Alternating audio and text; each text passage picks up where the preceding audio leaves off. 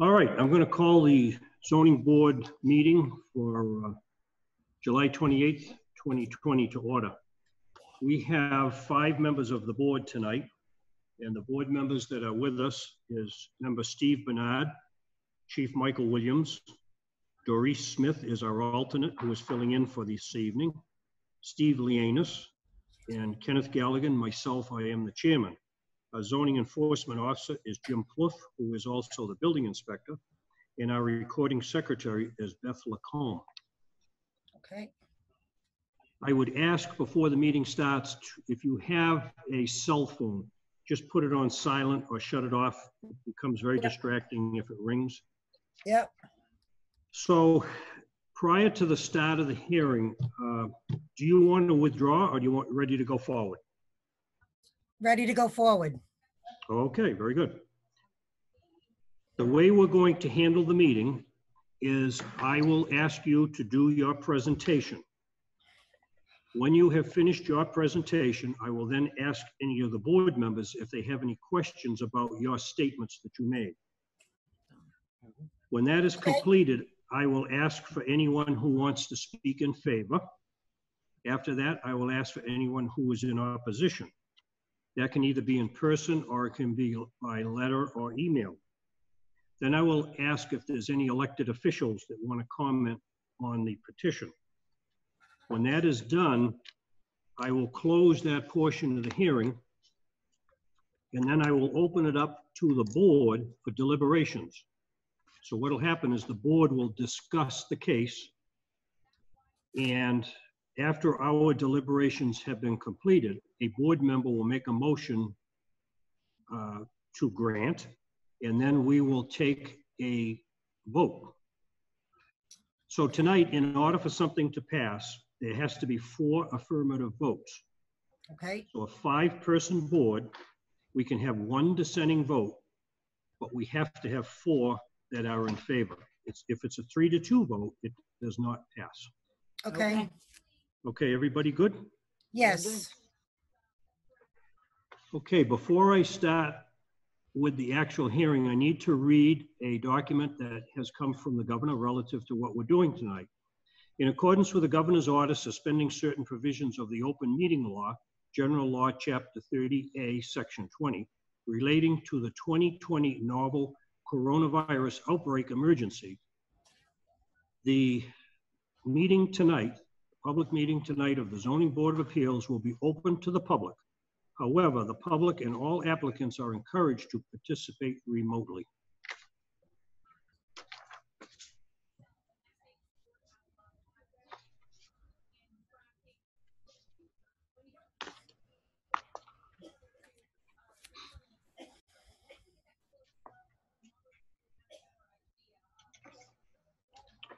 Okay, the first case before the board tonight is 20-41, petition of John and Muriel Grabowski, 669 North Carey Street, Brockton, Mass, for a special permit for a dog kennel license for 6 dogs at the 2-family home in an R1C zone located at 669 North Carey Street.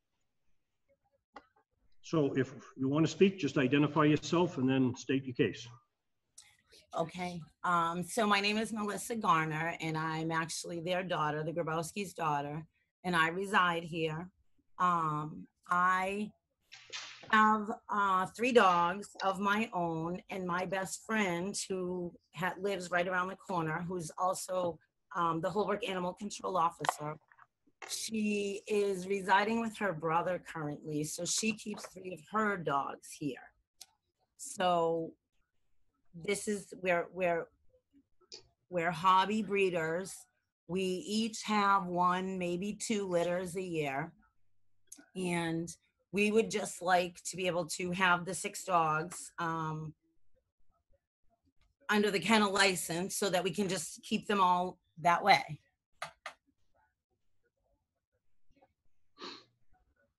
That's about all that I have. Okay. Okay. Just a question now. All the documents that we have been provided relative to this location, and very specifically documents that have come from the dog officer here in Brockton, it appears as though what's been happening at this location is that dogs have been sold from this location. Is that true? Well, we do Yes, breed. we're hobby breeders. Right. So we're not Okay. a giant kennel. Yeah, we we have a don't- couple of our own dogs, which is Okay. that's Each one not of us against has- the law, right. technically. Each one of us has a couple of females, and we, like I said, I might have 1 or 2 litters a year, and she might have 1 or 2 litters a year. Okay, so actually, what you're doing is running a business from that location, selling and breeding dogs. So this actually is a variance Okay. to allow a business to operate in that location Okay. to breed dogs and to sell dogs. So I just want you to understand that what you're asking for tonight is a variance Okay. Correct. to run a business in that location. Is that kind of what you're doing there? We don't look at it that way. Again, we're hobby breeders, so But we're, I mean, I guess if you buy and sell something on a property and that does constitute as a business. Yes, it does. Okay, yep, that's so fine. that we understand that. All right, so just to help you understand, if you are going to run that business and you need a variance to do that, you need to explain to the board what your hardship is there. Why is it necessary for you to actually operate what you're doing from that location? What is the hardship?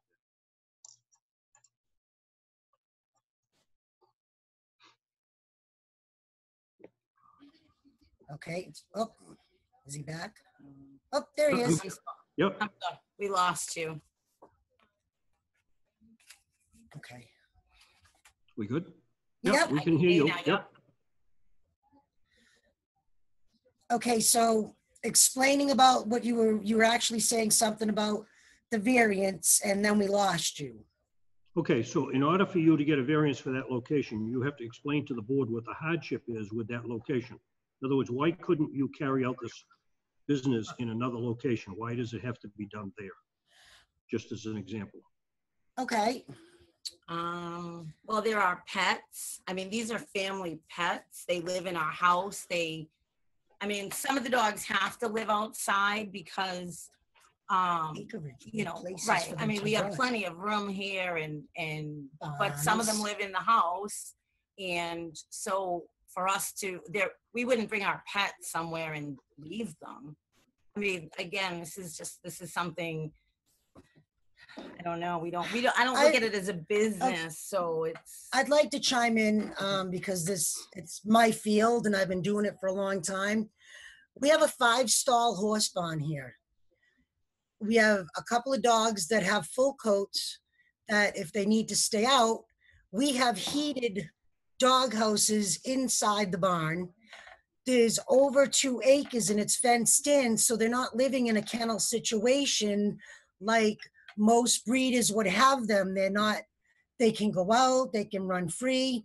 If I was to take my 3 dogs to my house where I am, instead of having them here, the lot is like 5,000 square feet, and they're used to having all this area to run in and play, and we have pools set up, and it's just more convenience. Also because everything is already here, the barns, the lights, the fencing, the horse fencing, the land, all of that is already here. And it's obviously not feasible to go find an empty piece of property in Brockton to allow them to have the freedom that they're accustomed to. And again, being our pets, they sleep in our beds, some of them. So you realize you can have as many as 3 dogs by law. Correct. 3 dogs you can have, right? Right. But from all Right. the But information we have the 6 because It and is we a do- two. we It is do a have a 2 two-family family here. So technically, But it's we- legally 3 per home per floor. But we ran into a problem with the animal control saying that she couldn't keep her dogs here because technically that was boarding. But When it's really, we've been best friends since we were 11. She grew up here. I grew up on the street around the corner, and her parents, I'm going through a divorce. And rather than give up my dogs, her parents allowed me to bring my dogs here. and so it made us over in dogs. And this Yep. is, And they this have- was the route. They have their shots. We have a vet that comes out to the property. You know, they have flea control. I mean, they get the best of everything. Food, fresh water, 2-3 times a day. It would be a hardship to have to get rid of the animals that we love, and that's what it will boil down to. Okay, very good. Any other questions from the board?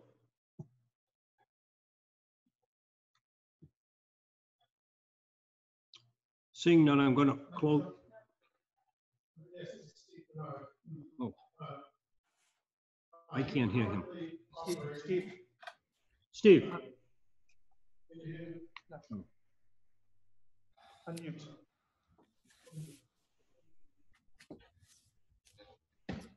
Center of the screen.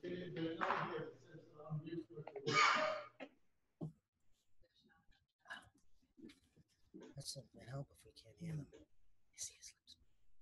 Okay, now it's up. Right, Steve Bernard, can you hear me? Yeah, Yep. Okay, great. Are you, how long have you been operating as a breeder in this, as hobby breeders in this location? I just moved my dogs here in last March. Yeah.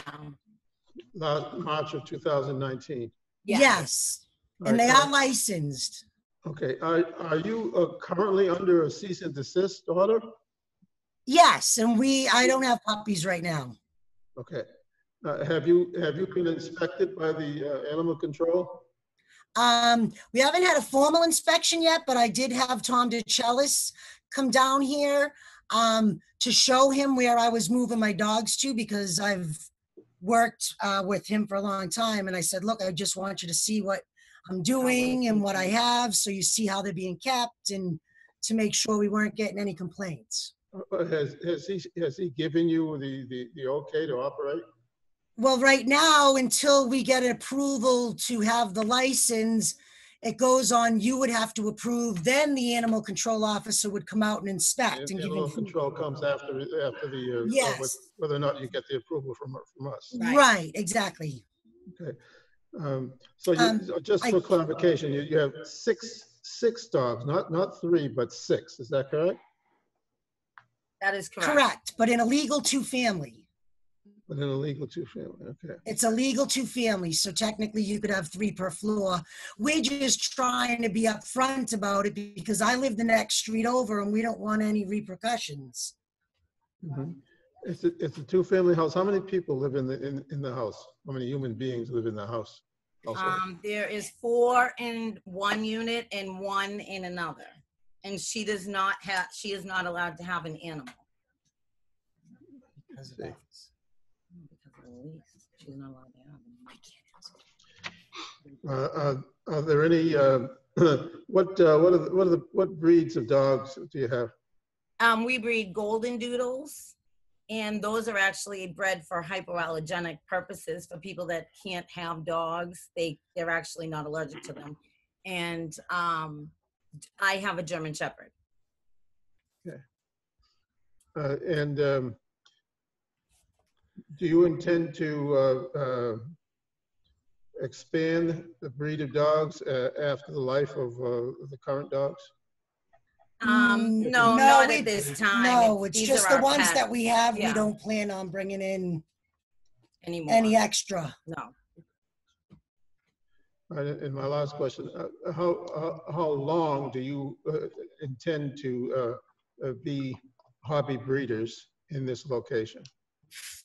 Well, I live here permanently, and right now she's residing around the corner permanently.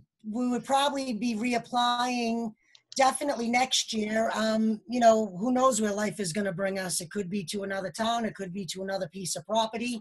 But right now, we are stuck. These are our residents. Yeah. Right. So we are stuck where we are until we can afford to do anything different. All right, thank you. It gives me a better understanding of what it is you're trying to do. Yeah, Thank you. You're welcome. Any other board member? Is there anyone here that wants to speak in favor? I do. Do we have any documents, correspondence, anything to come in favor?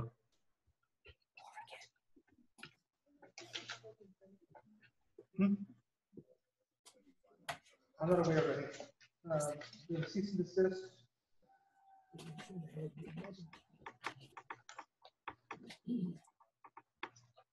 Okay, so nobody speaking in favor. Okay, I'll close that portion of the hearing. Is there anyone here that wants to speak in opposition? Any documents? Anybody come in for opposition? No one raising their hand. So the only documents on opposition that we have is from the dog officer on the inspections of the property. Is that correct? That's correct. Okay. All right, I'm going to close that portion. Is there any public official that wants to speak on the issue? There's a couple of officials on. We have one? No. Okay, I'm going to close that portion of the hearing, and I will now open it up for deliberations from the board.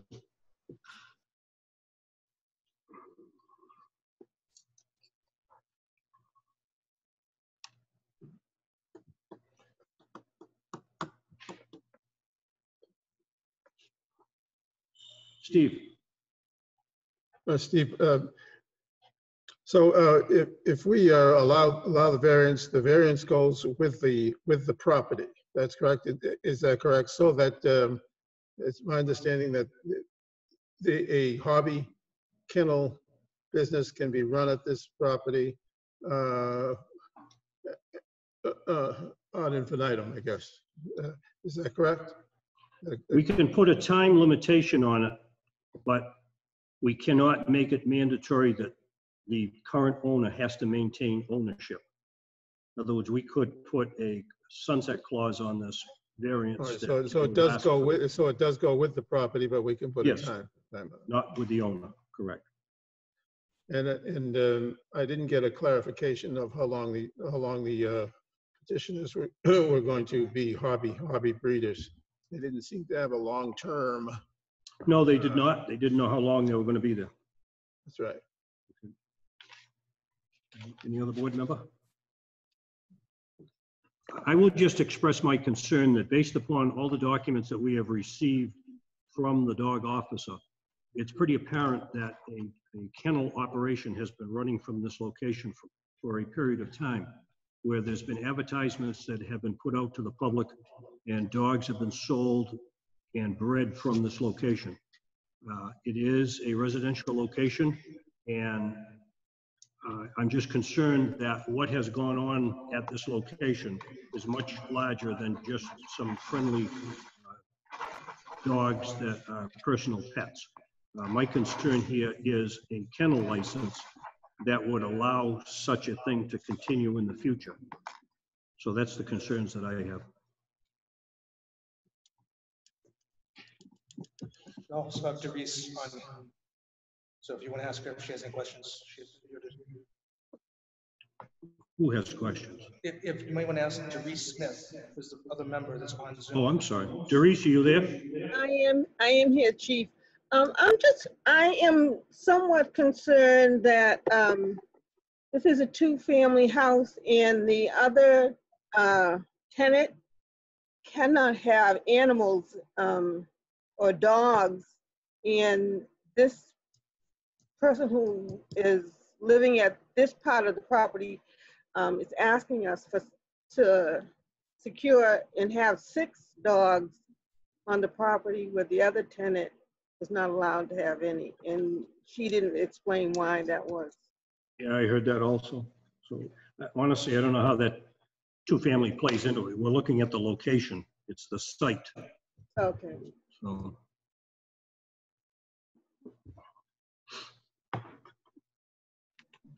Thank you. We've had similar situations in the past. In the past 2 years, we've had some very similar situations. I would entertain a motion if anybody's ready for a motion.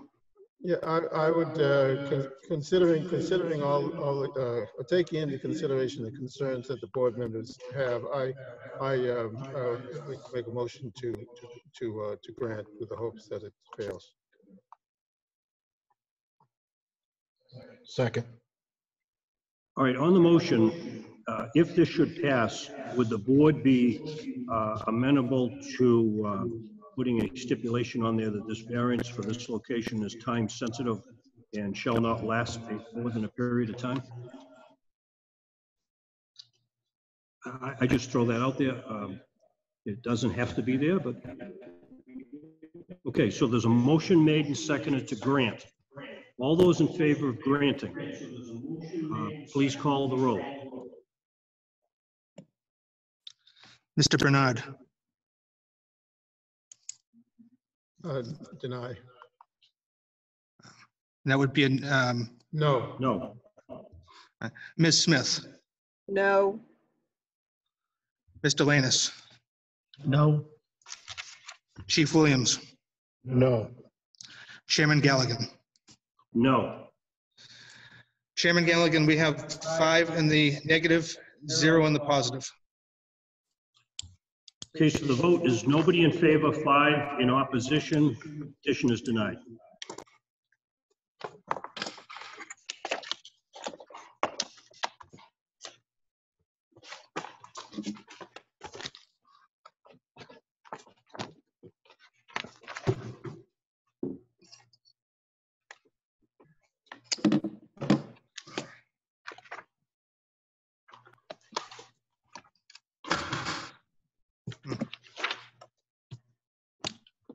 Next petition.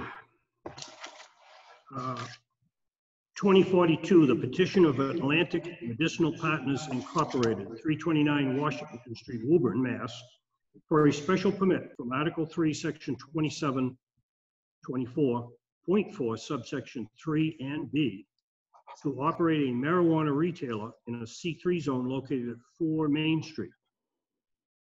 Now, before we start, does the petitioner want to continue or want to withdraw? We'll continue. Okay, very good. Just identify yourself and state your case. Sure. My name is Phil Silverman. I'm here for Atlantic Medicinal Partners. I'm the attorney for the company.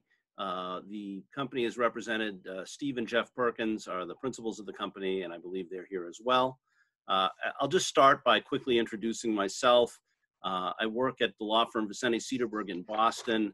My law firm is the only national law firm in the country specializing in the cannabis industry. And we have affiliated offices in every state where cannabis has been legalized, and we represent about 100 or more clients in Massachusetts.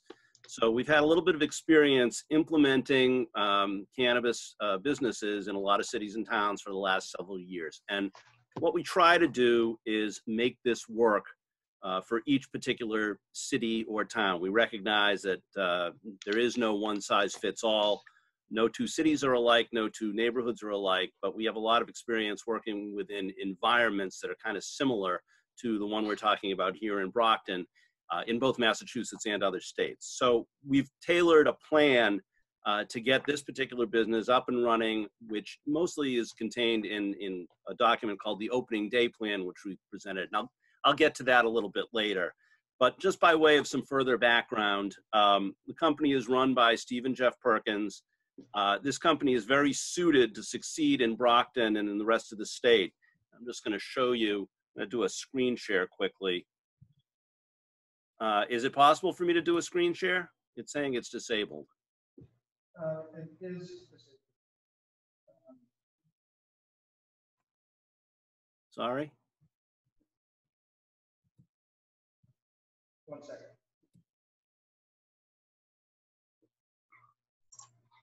All right, you can try it now. Ah, great. Thank you. All right. I think you can probably see it now. Can everybody see? If somebody could nod, if you can see the inside of the dispensary. Thank you. All right. That's very clear.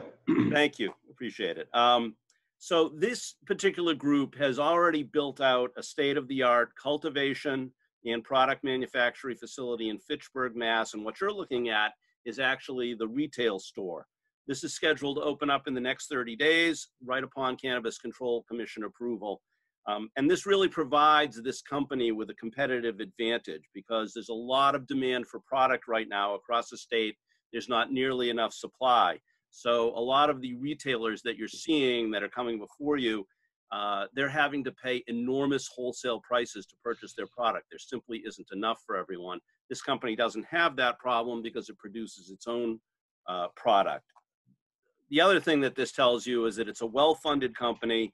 The other thing that you would probably see is not every operator that comes before you that gets a state license or gets permitted by you actually gets open. This legalization has been around for 4 years in Massachusetts. There's less than 50 actual retail outlets open. I know in Colorado, for example, 4 years into their legalization, there were hundreds open. You've got to be well-funded, which this company is, and you've got to have the expertise to understand the regulations, how to do security. We work with the clients to provide that with them, and this company is well-suited. So that's my introduction. I'm going to turn to some of the specifics now, and I'm trying to figure out how to get off that picture. Hang on a second.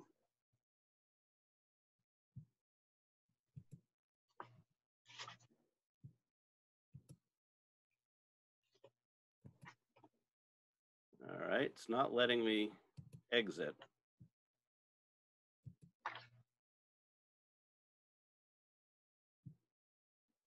I'm hopeful that you have the materials though, because I can't seem to exit out of this.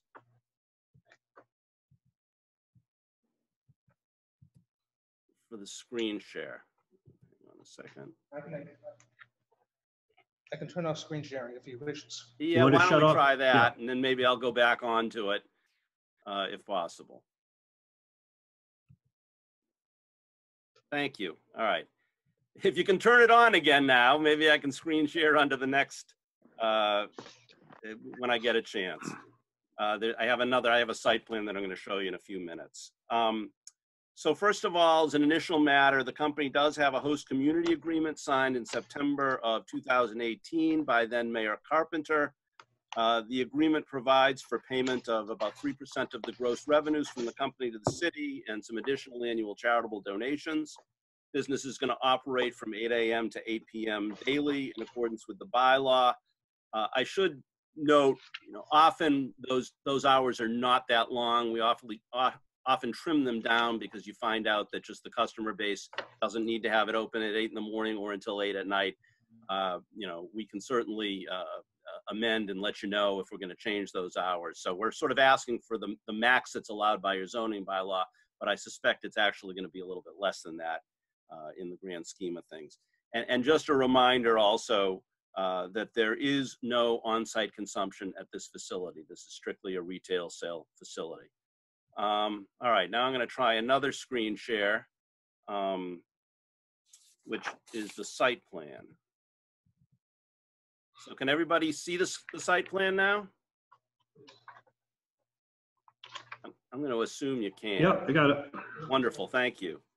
So this property is in a portion of the basement floor of the building located at 4 Main Street. The company has no plans to make any exterior site changes to the existing conditions. The only change of any nature is that there are 27 parking spaces on this site. 12 of those are going to be dedicated solely to this company's customers with accompanying signage to that effect on each space. So there is going to be a sign that says Atlantic Medicinal Partners parking only on 12 spaces here. The company's employees are going to be parking at an off-site garage, so they won't be using the parking here. As you can see, the entry to the parking area is through a curb cut on Court Street, and the building entrance is not actually on Main Street, but rather through that rear parking lot through a rear door in the lower right-hand side of the building.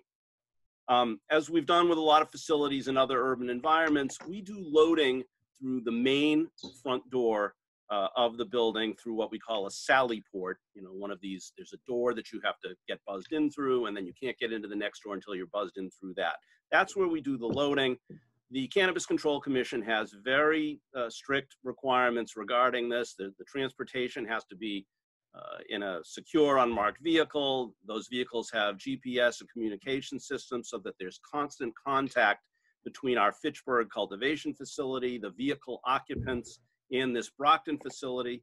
The deliveries occur using random routes and at random times, and most of these deliveries consist of 2 to 3 small totes which contain the inventory. So what'll happen is as the vehicle gets nearer, they'll contact the Brockton facility. The people in that facility are ready and prepared for the arrival. The car pulls up right to the front there where the door is, and it literally takes about a minute to unload that inventory, take it in through the entryway, back to the inventory area in the back of the facility where it's unloaded. All right. Sorry, last time, if we can just go through, if we can shut that off so I can, oh, wait a sec. No, I can stop that share. Now I got it. And I'm going to go back and give you one more change now for the floor plan.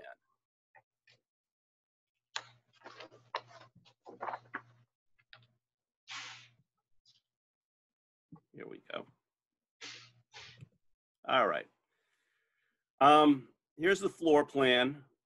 As I'm sure you're familiar under the CCC regulations, these are limited access facilities. Visitors enter through, I think you can see my cursor, through this main area into a vestibule. Before they even walk in, they have to show their ID. They are buzzed in, and then they're going to walk over to this security reception window. They have to show their ID a second time. And by the way, they will have to show it a third time at the point of sale once they get in. But after this second check at the security vestibule, the customers get buzzed into the main dispensary area here, where they will queue up and they meet with a customer service representative who gets their order and then takes them over to the point of sale stations where the transaction occurs. We have 6 point of sale stations here, so we can handle quite a few customers at this facility. The customers cannot get behind the point of sale area. They can't get into these other areas. This is all key card access, so they have no way of getting to any of those areas outside that sort of sales floor area. Once the sale is made, customer takes the product, goes out the exit door, and all the way out into the parking lot. Next thing I'm going to talk about is security. Massachusetts has one of the most stringent security protocols of any place in the country. And this place will go above and beyond that. Now, I know that we're required to speak to the police department in conjunction with presenting this security plan for the site review process by the planning board. And as this is a public hearing, I can't be too specific about security plans, but I do want to just run through the basic security overview for the board. As you know from other projects, the facility has exterior cameras that allow for a 360-degree view of the exterior environment. On the inside, every door and window and every room where cannabis is stored or handled has to have cameras, and the footage is kept for 90 days, which is required by state law. There's both a primary alarm system and a backup alarm system in case that primary system is compromised, and there are numerous panic and duress alarms at various locations within the facility. All of this inventory at this facility is tracked by what's called a seed to sale tracking system. All product, the moment it reaches, the moment it's delivered to that facility, it is immediately weighed, inventoried, and it's tagged and barcoded. And all of the weight figures are recorded. So there's going to be additional inventories at random times, daily, sometimes a couple of times a week, every month. And if it's found that a package, for example, that weighed 1 ounce last week, this week only weighs 1/4 of an ounce, you know there's a problem. The system's going to tell you that.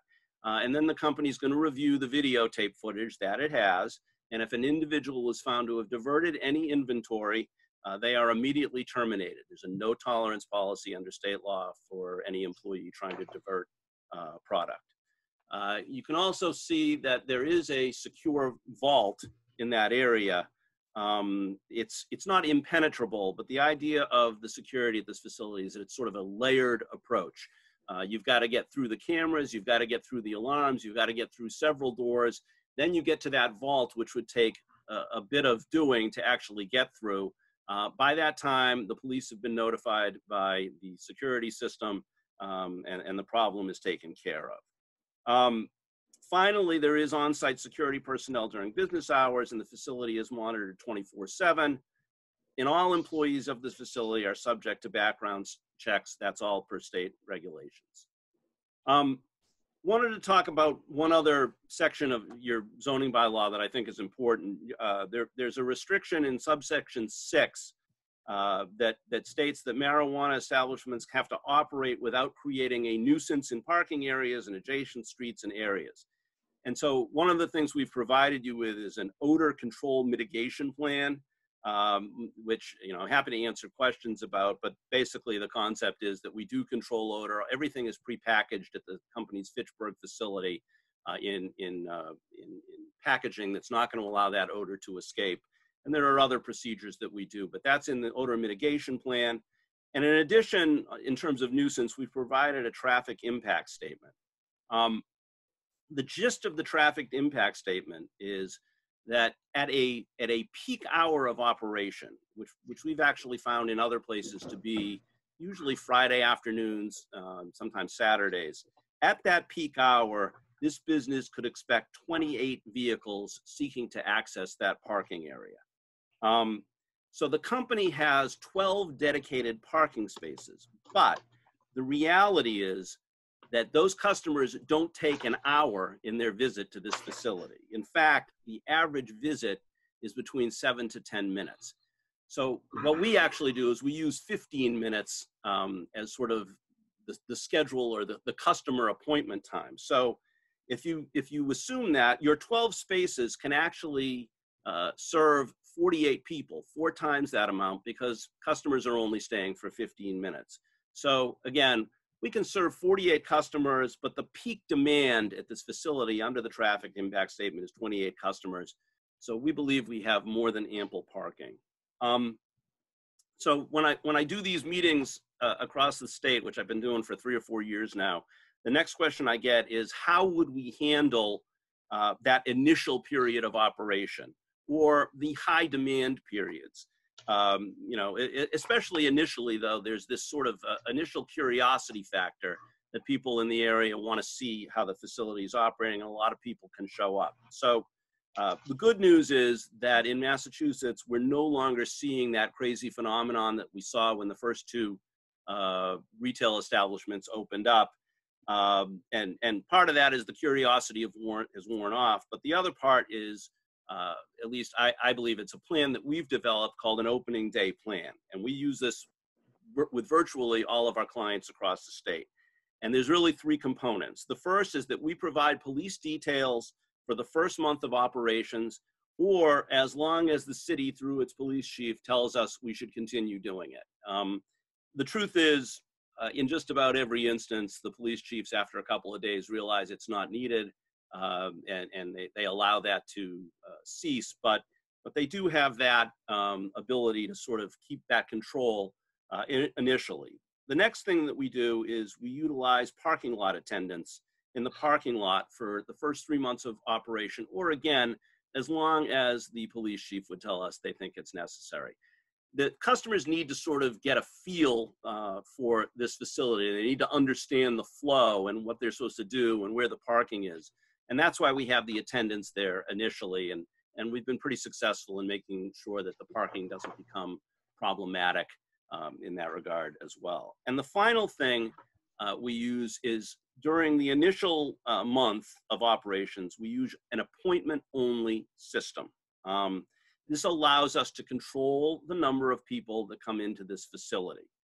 And so what we would usually do is, the way this works, this is not like, for example, your local Walgreens or CVS, where I just decide I'm going to go down there. What the clientele of this business generally do is they check out the company on its website. Okay, it's just very common because they want to see what products are available versus other retailers.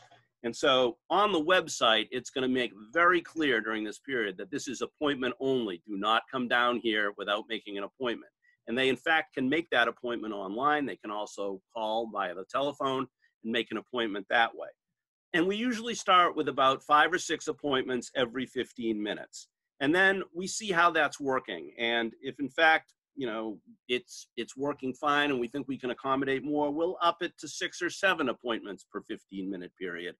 And usually, again, what we found is we put the discretion with the police chief to see how this is working. And at some point, you know, usually within the first week or so of operations, we're able to go to the police chief and say, is it okay for us to sort of move away from the appointment only? And we do it. But we also leave the discretion with the city. If there are subsequent problems, we may find, for example, that at Thanksgiving, it's high demand. And it may be that the city wants to sort of reimpose either you know, parking lot attendants or a police detail or even appointment only. And we're happy to work with the city in that regard too. The idea, if the worst problem we have is that there's so much demand that we need to use appointments, it's not the worst problem for the company to have. So we try to be flexible in that regard as well. So that's the opening day plan. So I hope this sort of has given you an overview of the operation. And if there's any questions we can answer, we'd be happy to. Very good. Any questions from the board? Chief, I have a question. Yep. So is Bree this Smith. thank you. Is this a cash only business? So it used to, these businesses all used to be cash only, but Massachusetts has been very fortunate. We've got a couple of banks that we work with. So actually, most of these businesses operate with debit cards. There is some cash, but most people opt to use a debit card. Thank you.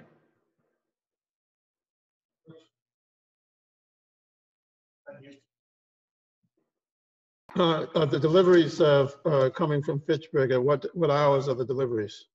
Are they scheduled at specific times during the day, or are they scattered? They're scattered. They don't even drive the same route, and it's different times, different days. It's usually probably 2 times a week, maybe 3 times a week if the company's, you know, had a lot of sales over a week. But it could be at any time of the day. We just do it randomly, so nobody can understand a pattern. Thank you. Just to follow up on that, all the deliveries will be done during daylight hours between 8 and 8. Correct. Can you explain to us what you intend to do for signage on the building? So I think what you would see is something very small right near the door. Again, there's no need at a facility like this to have any kind of neon signs or large signs. The idea is to be discreet.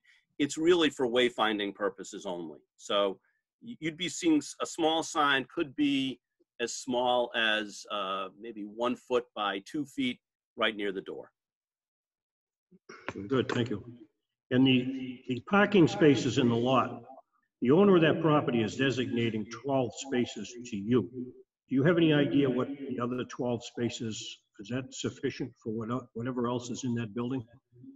I'm told by the landlord, you know, looked into this and this is sort of how we arrived at the number, was that would work for the rest of the building. I can't tell you the specific uses. I think there's some offices, there may be a dental office, that sort of thing. It's not high volume though in that building. When somebody leaves your establishment and goes out into the corridor to exit the building, is there something that prevents them from taking a right and going into the main part of the building, or do they have to go in the outside door? In other words, can they walk up a set of stairs and come out on Main Street? I think they could. You know, in theory, they could do that. It's like any other business that might occupy this building. If it's a preference of the board, we could provide some signage at the exit requiring people that utilize this business to exit through the parking lot. I think that's the most likely way they are going to exit, just because that's the way they will have come in. Well, as one member of the board, I think that would be important so Sure. that they're not wandering through the building. And the whole idea of not putting this on the ground floor on Main Street was to kind of prohibit that from happening. So I think that's fine. We'd be happy to put, if there was a condition to the special permit that we add some signage directing customers to the parking lot exit, we'd be happy to do that. great, thank you. Any other questions from the board? I have a question. Chief? So, you mentioned in the early stages of the operation there'd be police details possibly on scene. As time went on, if these details were eliminated, what do you have in place for the safety of the customers leaving the building? In other words, is the parking lot monitored by security, not other than just cameras? I mean, a security guard. I have a slight concern in this neighborhood for the safety of the customers leaving the building. Understood. So, listen, we do have on-site security personnel, and I think if it was, this is something we want to talk to the police chief about. If it's the preference of the police chief that security personnel is stationed outside in the lot to provide sort of a deterrent, I think we'd be happy to do that as well. Sure, that's one of my concerns. It's just like I said, a customer being robbed, let's say, of their product or what have you, as they were making their way to the vehicle. Understood. Again, as I said, it's not a one-size-fits-all. We'll try to adapt to what the city wants in that regard. We haven't seen that sort of thing in Massachusetts because the cameras, tend to deter people. But I don't want to make that assumption. I'd prefer to rely on your police chief to tell me, that if this is the method, that's what we'll do. Great, thank you.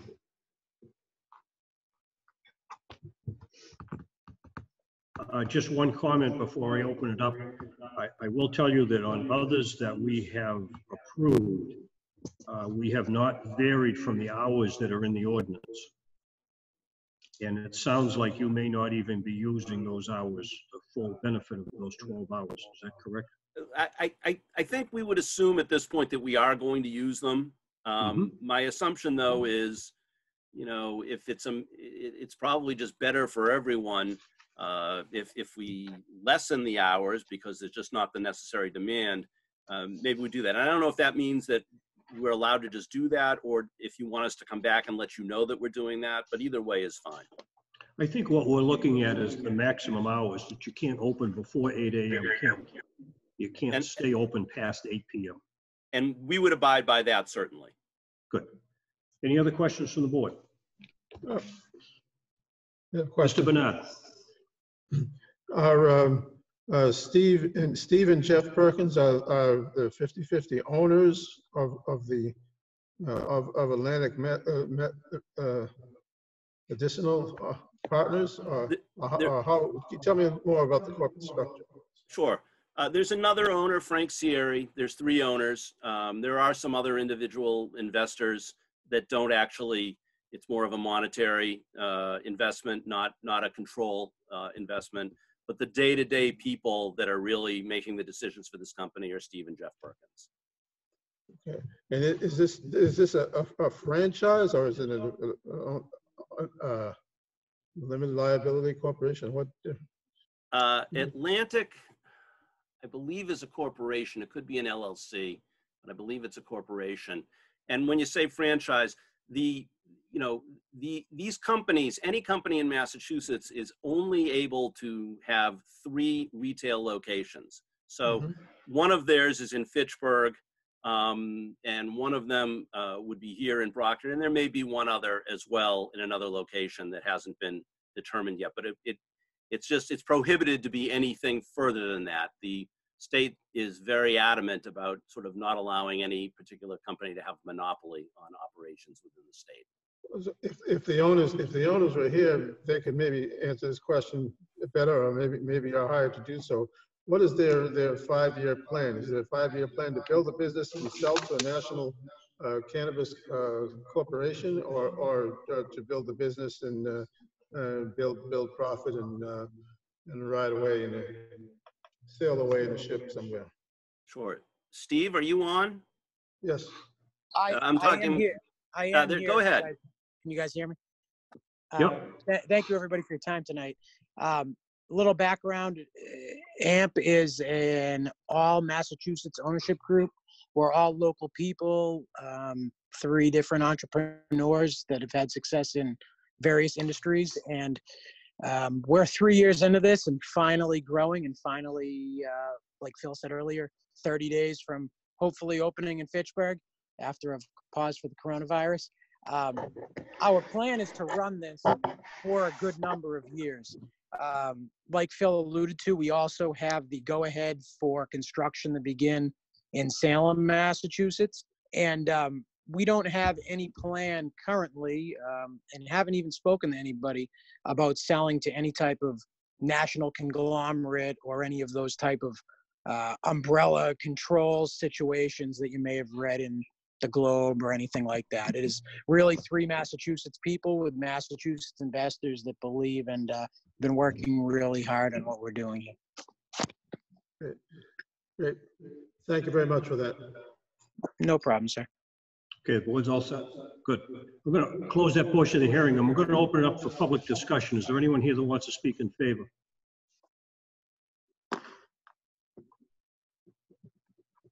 I'm going to ask that anybody that wishes to speak online to please raise your hand through the Zoom program.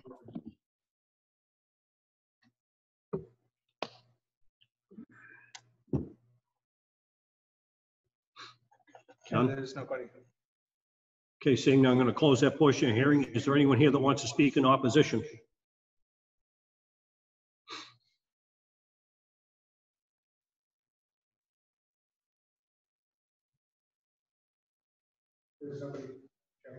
Nobody. Okay, I'm going to close that portion of the hearing. Is there any public official that wants to speak on the issue?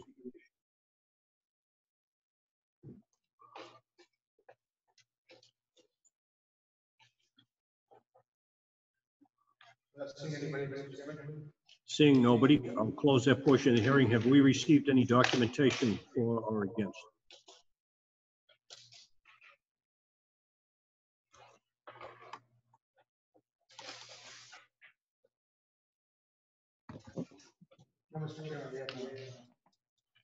Okay, I'm going to close the public discussion portion of this hearing, and I'm now going to open it up for deliberation by the board. Any comments from the board?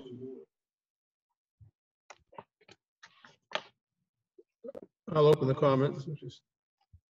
Mr. Burnett? I thought that the representative, Mr. Silverman, did a good job of explaining the business in detail. I was also impressed with the brief that was presented to the board members for examination. Quite thorough. All the documents seem to be in place. I was very happy that the owners were on the line and could answer the question as to their goals. So I was impressed with the presentation. Thank you. Any other board members?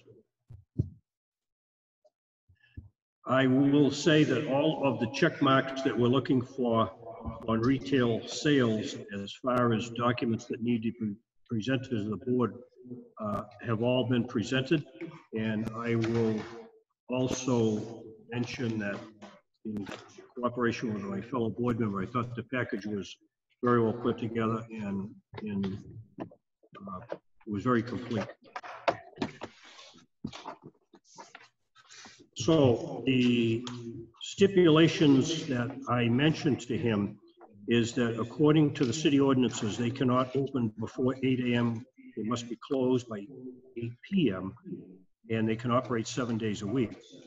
Nothing can be going in and out of this building between 8 o'clock at night and 8 o'clock in the morning.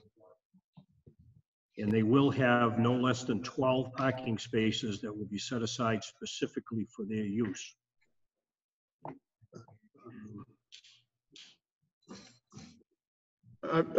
Chief? Yes. They mentioned that during the opening, that they'll have a police detail for the first month, a parking lot attendant, and appointment only system.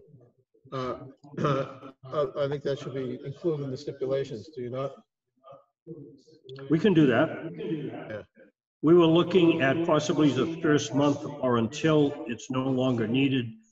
Yeah, until it's no longer needed, a police detail. Yeah, between the operator and the police chief, they would make that decision. Honestly, I think in the first month that they're open with the traffic that's on Court Street, they are going to have to do that. So that's a good thing. All right.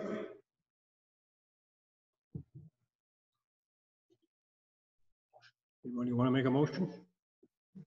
Make a motion to If there are grant. stipulations, I'll make a motion to grant. Second. Second,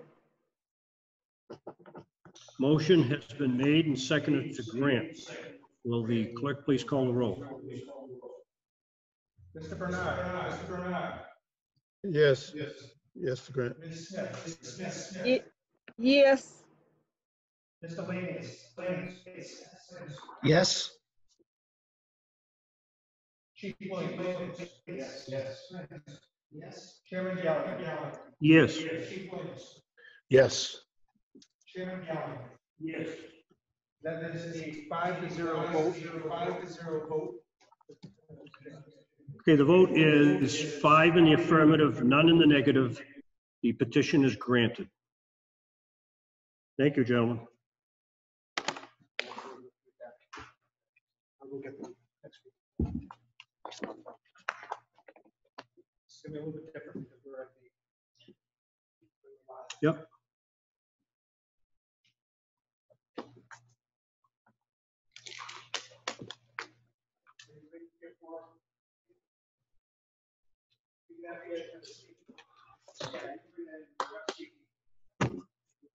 Sit down.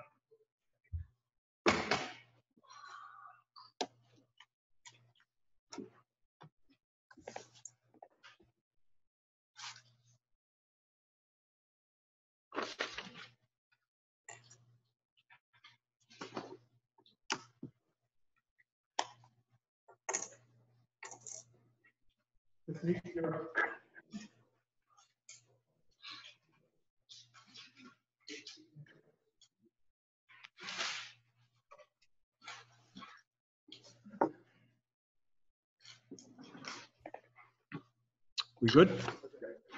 The next petition, 20-43, the petition of James Meeks, 36 Draper Street, Brockton, Mass, for a variance from section 27-9, 27-14, 27-13A to subdivide and construct a single-family home while leaving the existing home that was previously approved but expired in an R1C zone located at 78 Kingman Street.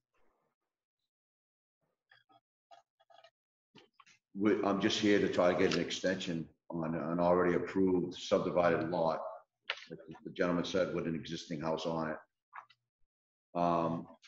The owner had a little problem with the banks, so that's what took us so long to get through it. I thought it was gonna be a quick fix, but it wasn't. Now it's all rectified and we're just looking for another year extension for this. Again, it's already been approved to be subdivided.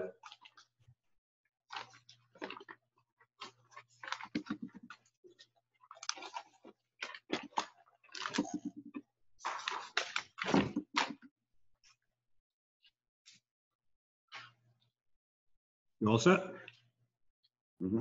Okay. Are there any questions from the board? How you doing, sir? Is this going to be a Kingman Street address? It's gonna be a Draper Street. You're familiar with the neighborhood. It's gonna be on Draper Street, but it's a Kingman Street address where it is now. Once we subdivide it, it'll be divided Kingman and Draper. Yeah.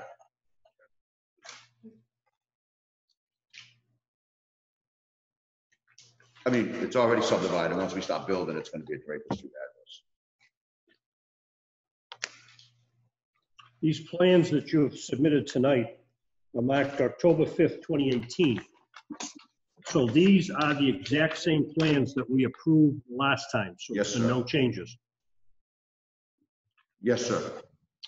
Okay, so I don't have the previous zoning in front of me, but maybe the secretary can check that. I'm just checking to see if we put any stipulations on that.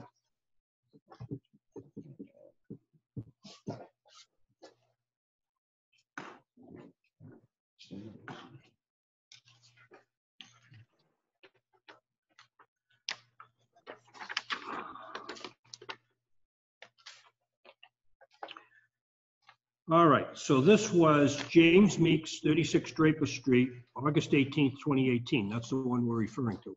Yes. And the stipulations that were required that night was the existing shed was to be removed. Green space was to remain as shown on the plan. And stormwater disbursement was to be as shown on the plan. Yes, I'm a little hard of hearing, so use hearing for me if you don't mind. Is the shed gone or is it still there? The shed is gone. Gone. So that had to be removed. The green space as shown on the plan. That's gonna still stay the same. Okay, what the board is looking for here when we say that is that the plan shows the driveway. We don't want to come back a year later and find the whole front yard is all blacktop. No, Because that I would- live in the neighborhood, sir, so it's gonna be just as nice as our house. That's why that stipulation is there. Yeah. And the stormwater disbursement is shown on the plan. So you can't exacerbate the water runoff to any of the neighbors' lots.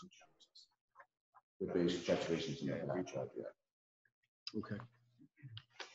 So you're okay with those stipulations? I am, yes, sir. All right, I'm going to close that portion of the hearing. Is there anyone here that wants to speak in favor?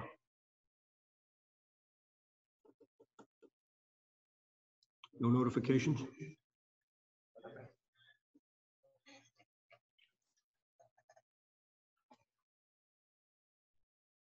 I'm going to close that portion of the hearing. Is there anyone here that wants to speak in opposition?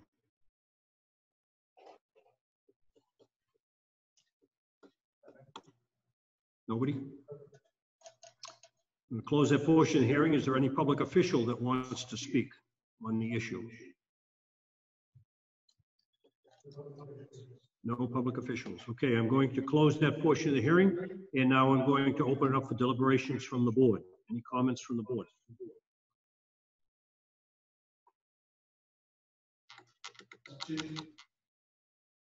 Mr. Bernard? I can't hear you.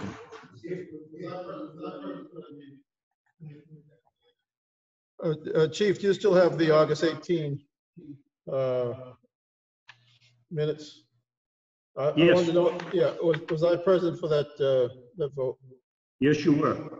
Okay, and it voted in the affirmative? Yes. Thank you, because I didn't recall it. Thank you. So we went all through this in August of 18. It was granted unanimously in 18, and then apparently the 1 year expired, and he's back with the exact same plan right now. That's the way I understand it. Motion to approve. Second, Motion has been made and seconded to approve. Will the clerk please call the roll?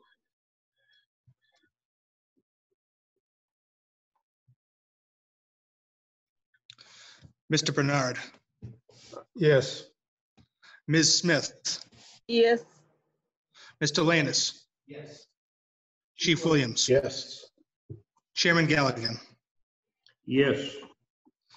Chairman Galligan, that's a 5-0 in the favor. Okay, the vote is 5 affirmative, none in the negative. The petition is granted with the stipulations. Thank you, sir. Thank you, Russ.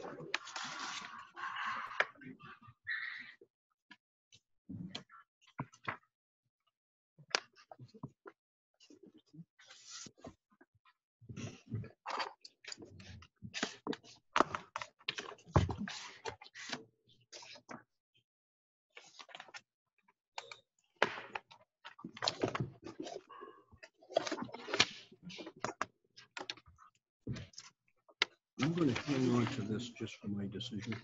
I'll make sure you get it back.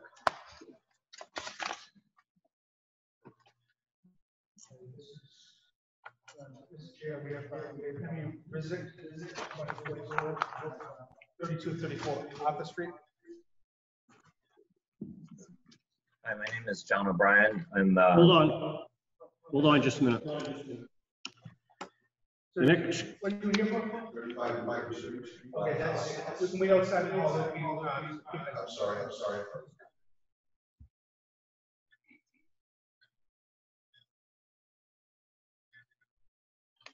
Okay, the next petition before us is 20-44.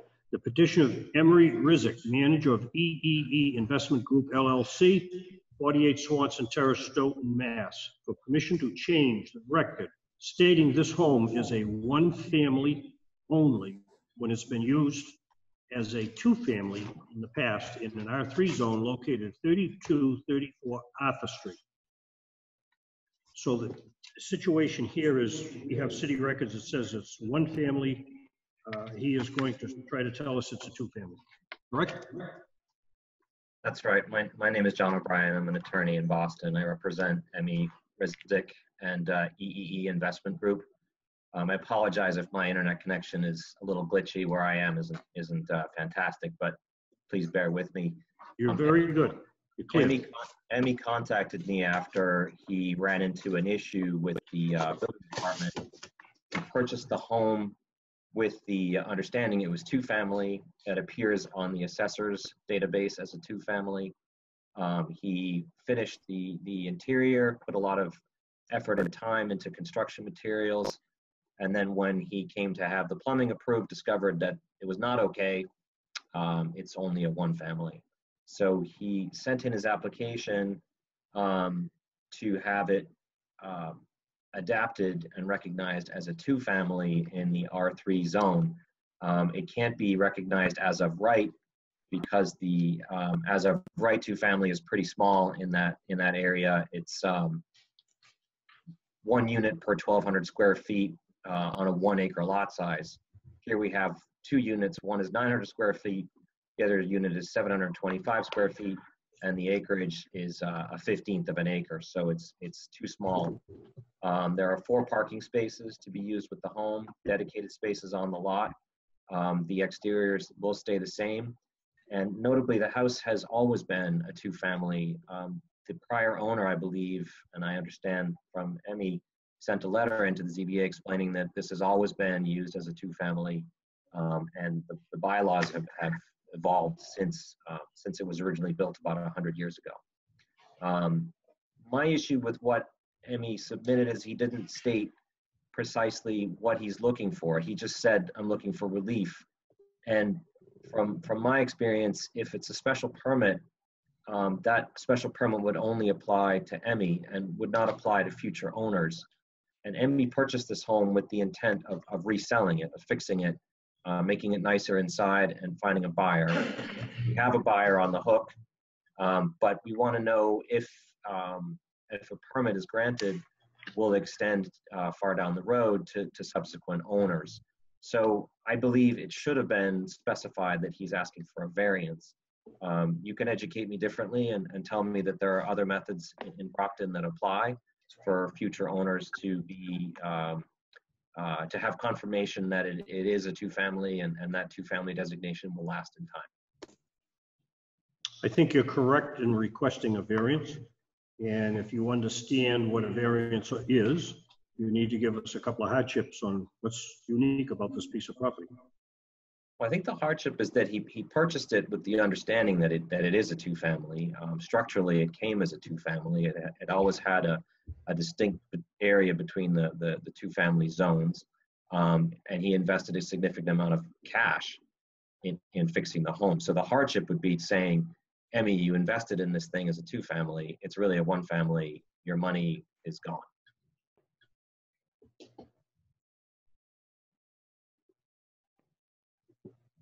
Okay.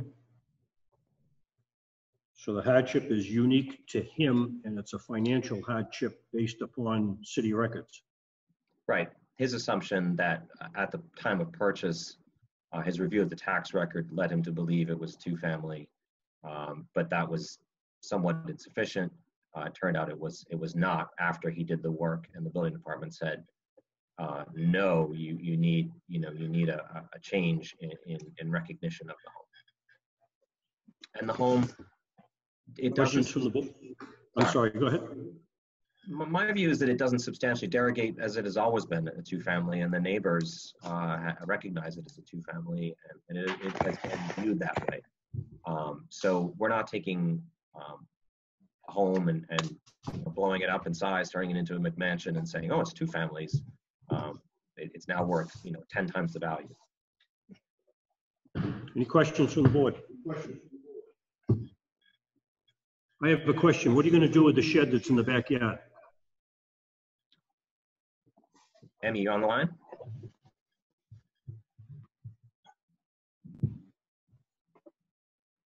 Let me text him.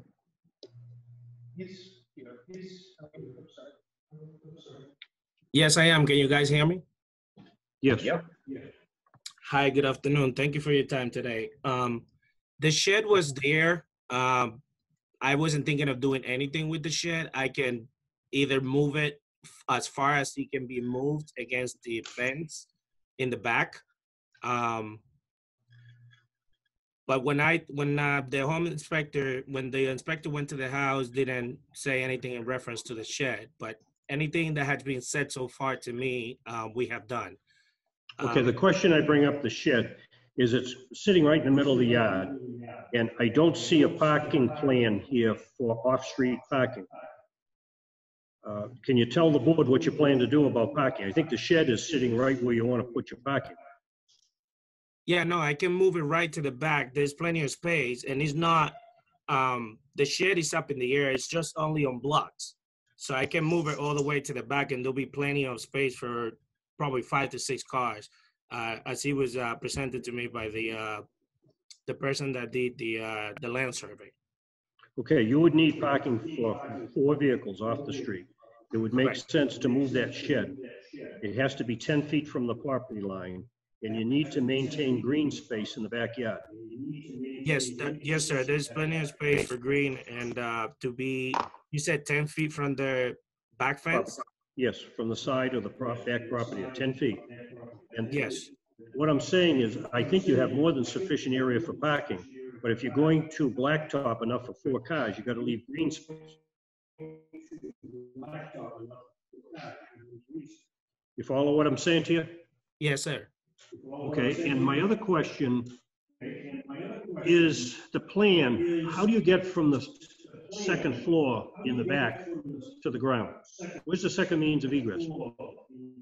It's not done yet because I was waiting for this meeting to take place. But there's a second door that's gonna be from the side of the second floor living room going to the back of the house. There's gonna be a stairwell that's gonna go down there with a little balcony. Is that an exterior stairwell? Yes, sir. Which side of the house is it gonna be on? The side where the parking lot's gonna be, but it's gonna go all the way to the back where the back door of the kitchen is, near there. All right, so when I was there looking at this site, I saw a door that said, wipe your feet before you come in at the first floor level. I assume that one only goes to the first floor? No, that goes to both floors. There's a door there, and then there's a stairs to the side. There's a hallway that leads to the first floor, and then there's a set of stairs that go up to the second floor, and there's another door up on the second floor. So if that's all in, why do you need an exterior stairway? I was just thinking that just for safety purposes, we would need a second exit. Well, by state code, you're gonna have to have a front entrance and a back entrance. All I saw on the plan was the front entrance. I didn't see the back. That's why I had the question. So you're telling us that the stairway is there, and then you're telling us you're gonna add a stairway in the back. Okay, maybe I didn't explain myself correctly. There's a set of stairs when you first walk in to go up to the second floor. In the rear? Say that again? In the rear or the front? The front. Okay, yep, go ahead. No, in the back will be the second set of stairs that I'm going to build as a second exit. That's the stairwell that's going to lead to the outside of the house. And that will be on the rear of the house, not on the side? Correct. So that will not impede any cars that are using that driveway to get to the back parking area? Oh, not at all. Okay. Any other questions from the board? Okay, I'm going to close that portion of the hearing. I'll open up public discussion. Is there anyone here that wants to speak in favor? Mr. Chair, I would ask that anyone that wishes to speak in favor to raise their hands on the Zoom.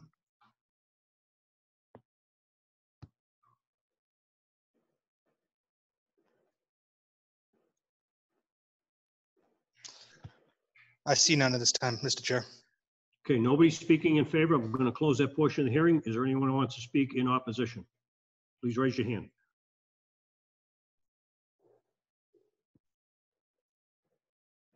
I see none, Mr. Chair. Okay, we see none. I'm going to close that portion of the hearing. Is there any public officials that want to speak on the issue?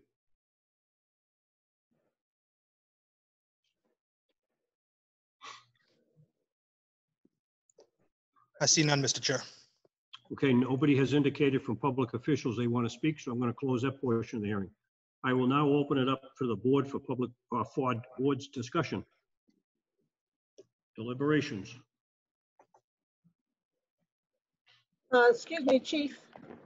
I'd like to speak. I think that through your discussion that this petitioner has some more documents that needs to be added to this application, and something that he could have put in the plans but wasn't sure at the time when he did apply for that second egress and driveway. I just think that there's some added documentation that needs to be added. Okay. Apparently, the issue with this case is the fact that some city documents indicate that the house was a single family while others say it was two. When I checked with the assessor's office, they are assessing this house as a two-family. The records in the building department indicate a single family.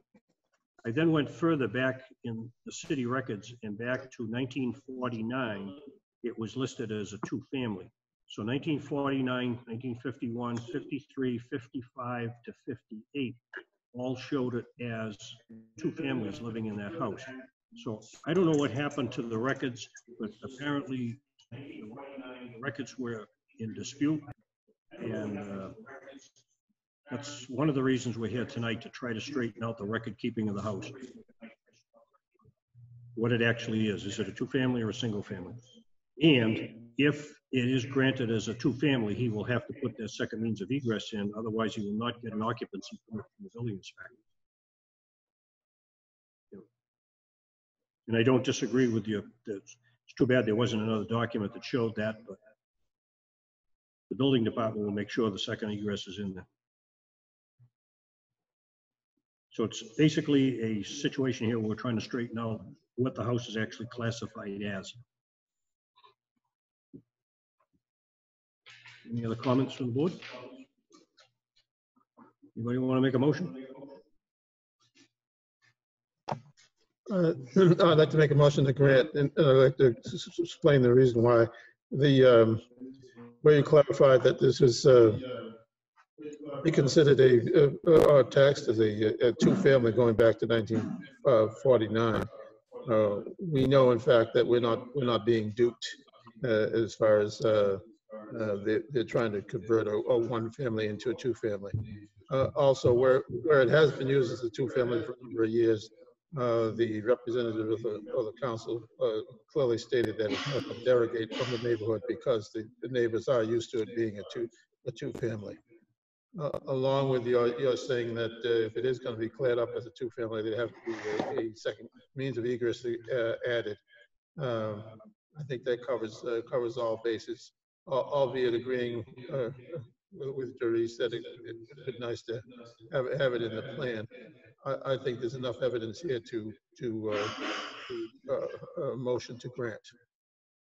Just on that motion, if it's a motion yet, or just a comment. What I researched was that the records for the occupants in that house showed two families. I don't know how it was taxed back in 49 and 50, but it definitely showed two different families living in the house. My comment is now a motion to grant. Second. Motion has been made and seconded to grant. The clerk, please call the roll. Mr. Bernard. Yes. Ms. Smith. Yes. Mr. Lanus. Yes. Chief Williams. Yes. Chairman Gallagher. Yes. Mr. Chair, that is a 5-0. All in favor. So the vote is 5 in the affirmative, none in the negative. The petition is granted. Thank you. Good evening.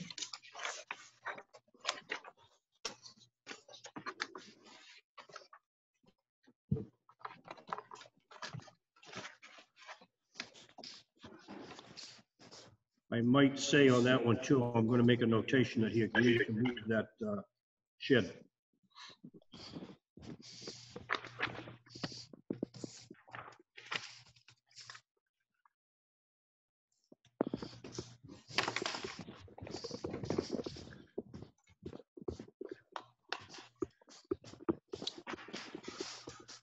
Sir, for Mr. Newberry? You're up.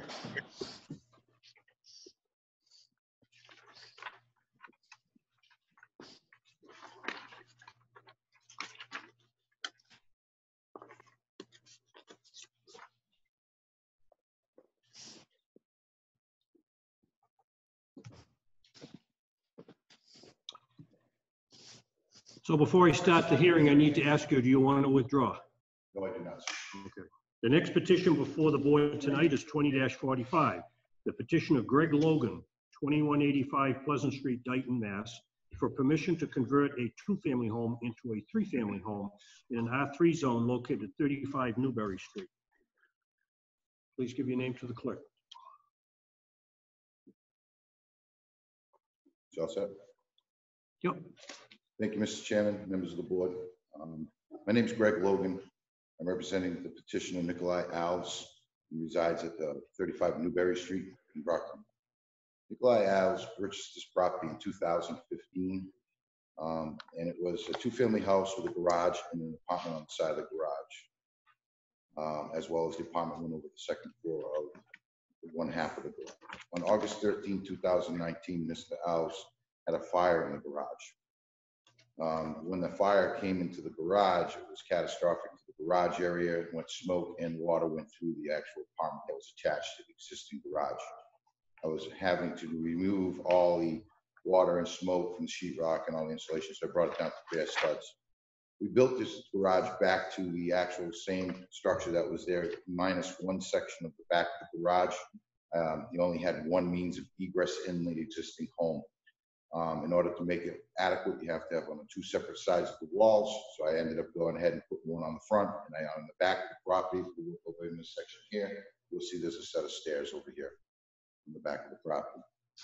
That's the only thing that projects beyond the existing footprint that was there originally.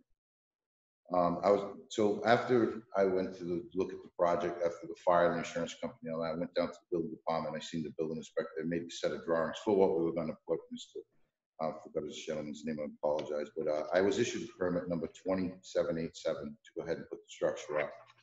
We gutted, like I said, we gutted the existing structure. We did everything that we need to do on that. So before I can get a frame inspection, I have to call in your subcontractors, which are your plumbers, your electricians, and things of this nature. So all of them, their pre-drillings, notchings, all the things that they would be doing, I can get an inspector comes through, gives you approval. At that point in time, when the electrician went down to pull the permit for a 3rd meter for the structure, it was notified that, hey, yeah, Greg, this is a 2-family. You have to go in front of the zoning board of appeals. So this is where I'm at this moment in time with this particular structure. This was an existing condition. When Nikolai's purchased this home, like it was an in-law apartment with the garage. All we're trying to do is nothing's changing on the actual structure. We're just trying to get an extra meter so that right now his son and his grandchild live where the garage was with the fire inside the apartment. All he's trying to do right now is just keep it the same as it was, but we're just trying to make it so we can get an extra 3rd meter for the property. I've had it all done out by Outback Engineering. Outback Engineering has come out and they've located all the spots on the drawings for all your car locations where they might need to be into the 2-car garage. We meet all the requirements for this off-street parking for the particular property. I don't feel that that would be a problem. I don't think it's sentimental to the neighborhood. It's nothing, it's on the existing footprint. The only, like I said, the only thing I did build was this set of stairs right here to make it egressable to the second floor.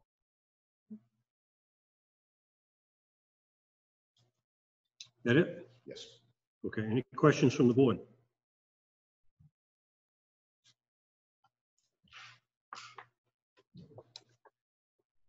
You said on your application that there has been no application to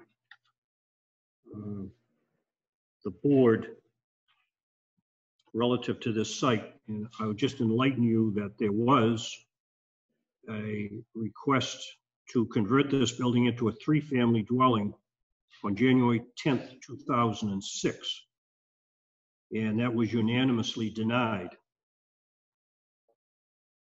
So there has been some activity here. Okay. The building that is in the back that's in question, Yes. the original photos that I have got my hands on here of that building was in the 50s. That building was built as a garage. This was a doctor's home. It was a single family home for years. Somehow in the past, this was made into a 2-family. So there was a family living on the first floor and another one on the second floor. Apparently now what you're trying to do is put a 3rd family in here who would live over the garage. Yeah, there was like, I didn't know it came in front of the board prior to this. That's something I never knew about. When the insurance company paid Mr. Alves, it was listed to them as the 3rd. That's on their, shame on them. However, it was listed as the apartment / garage needed to be rebuilt. That's what I had priced out. I did not know that it was came in front of the Board of Appeals in 2006. Mr. Alves purchased the property in 2015. Already Okay, done. so I just want to mention that, make sure you understand that I understand this, that building that's in the back that's in question was a separate garage. It was not attached to the house. Okay, when I got involved, it was, sir. I'm sorry. All right, so here we have a situation where somebody has built a residential unit on top of that garage. We have no records of that. And they have also connected the garage to the house so that the garage and the house now are connected. Well, when I took the house apart, I told you after the fire went through, the water and smoke damage, I had to bring down all the studs down to bare studs. Right here's the main body of the house. This section right here and all this was definitely built in the 50s. You could see all the plywood, all the 2x, all the type of That's material correct. built back in the day. So it was a connection to the existing house. Matter of fact, when I got into this particular section right here, when the building inspector comes out to do his frame inspection, he's going to notice that I had to do some upgrades due to the floor joists were too far apart for the span for the elasticity of the lumber.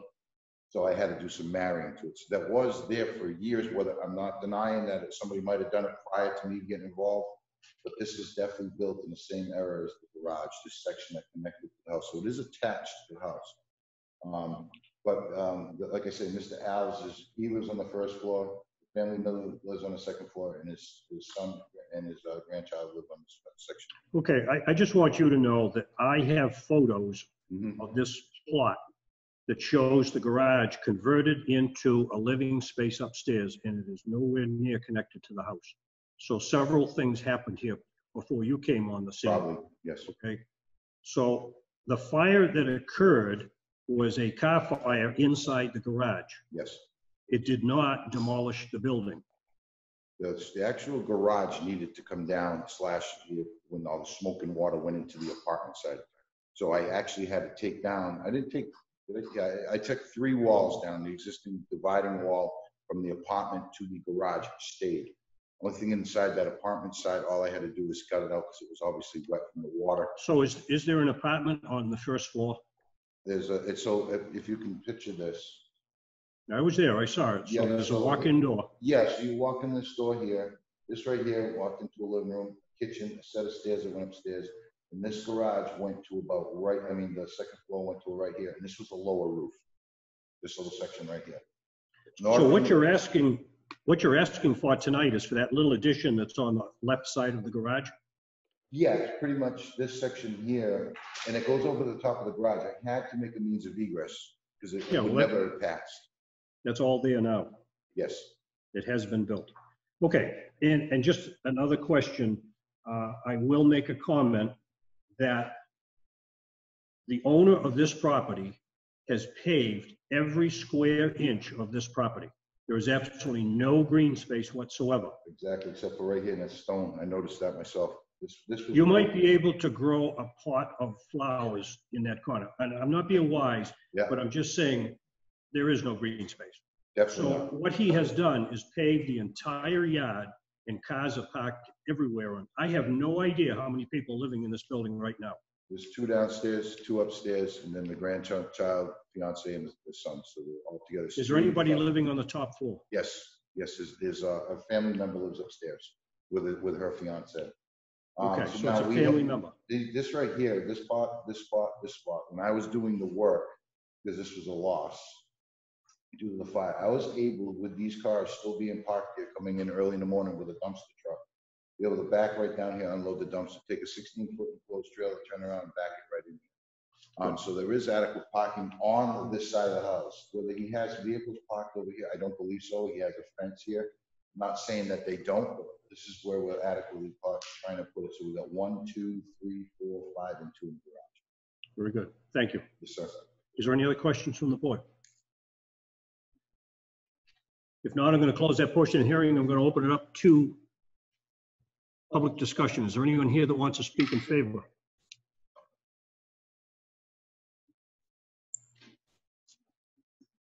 I'd advise if there's anyone in favor to raise their hand by Zoom.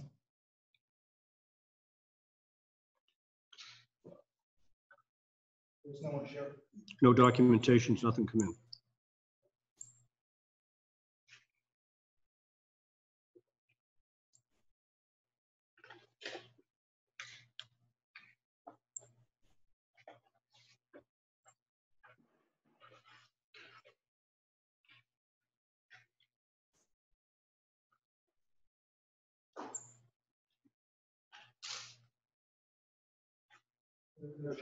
Nothing. Okay, I'm going to close that portion of the hearing. Is there anyone here that wants to speak in opposition?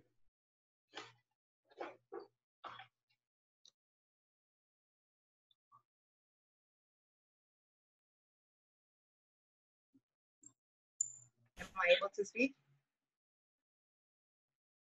Okay, please give your name to the clerk. My name is Sonia Butler, And what's your address?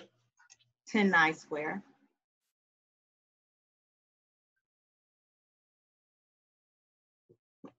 It's a single family home. And I would just ask the board to keep in mind, I live in a single family home and I'm looking at my street right now. There are only 4 homes on my street that are single family homes. And then there are 1, 2, 3, 4 homes that are multifamily homes. One of the multifamily homes with 3 floors, their family alone has 8 cars. And a 4th of those cars are parked in front of my home.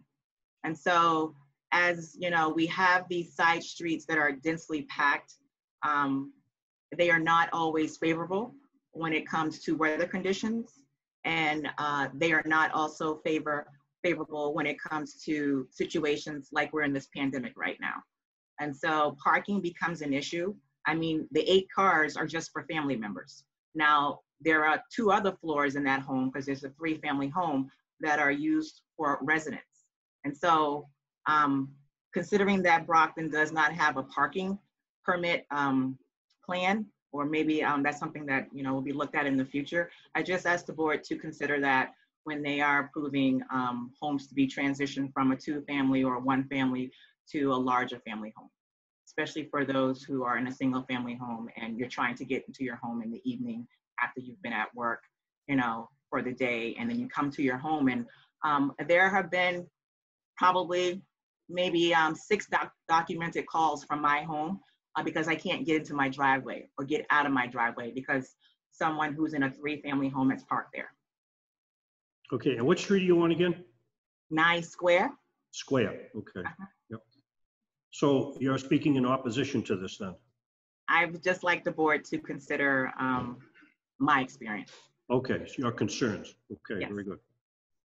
All right, is there anyone else that wants to speak on this issue?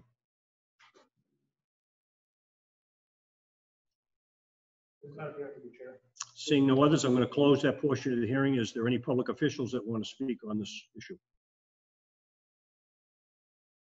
You're not seeing any, Chair.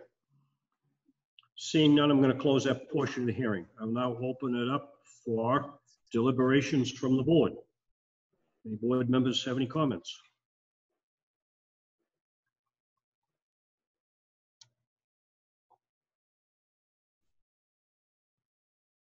Mr. Bernard? I too recall, when I aged myself, that being a one-family house. Another one, grand one-family house on Newbury Street. How we got from one family to three family, it just baffles me. Along with I went by the house too, it's totally paved. I find that very discouraging. So they've taken what was designed to be a one-family home and created a potential problem with no consideration for green space. As much as we need housing in the city of Brockton, we don't need congestion and blacktop in all of our grand old neighborhoods. I'm disappointed that this one family or grand old home would be thought of being converted to a three-family home. Comment. Thank you. Any other board member comments? I will just reiterate Mr. Bernard's thoughts. This, I believe, was Dr. Small's house years ago. It was a single-family house. There was many of these in the downtown area, and this has been converted into a two-family with actually a full apartment with family members apparently living up on the top floor. In order to get some parking for this house, they have totally blacktopped and cement the side yard, the front yard. There's absolutely no green space whatsoever. The pictures that I have of this house several years ago show the whole front of the yard, all grass, green space, trees, very attractive. There was a building in the back that was attempted to be made into another living area. Code says there cannot be two dwellings on the same lot. So it appears to me this may have been an end run where they tied the garage to the house to make it look like it's all one unit. This is a mess. They got parking everywhere over here. It's too many units for that lot. And I think the owner or somebody here has gone ahead and done a lot of things here without permits. And now when they want to get an electric meter, they can't get a meter because they've got a separate dwelling that's in the back. So this was a carriage house. It was a garage in the back that sometime in the past has been converted into a living space. As the petitioner said tonight, there is a kitchen and everything, a living space in the building.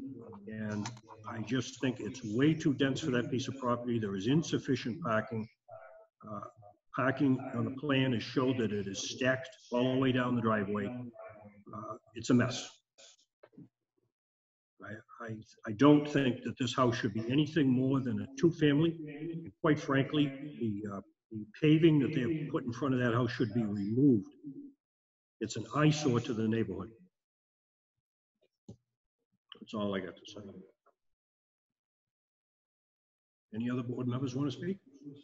We all set? I would entertain a motion. Move to grant with the hopes that it fails. Motion has been made to grant. Somebody second that? Teresa, second. Motion has been made and seconded to grant. All those in favor of granting, please, on a roll call by the clerk. Mr. Bernard. No. Ms. Smith. No. Mr. Lannis. No. Chief Williams. No. Chairman Galligan. No. Mr. Chair, that's 0 in favor, 5 against. So the vote is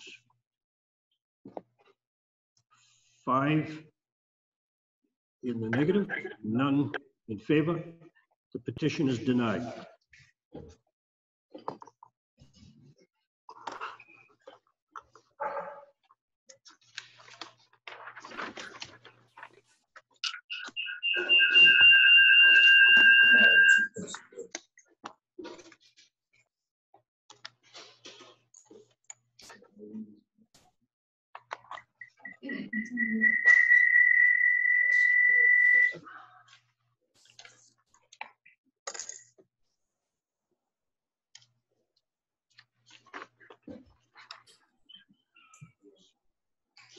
Thank you.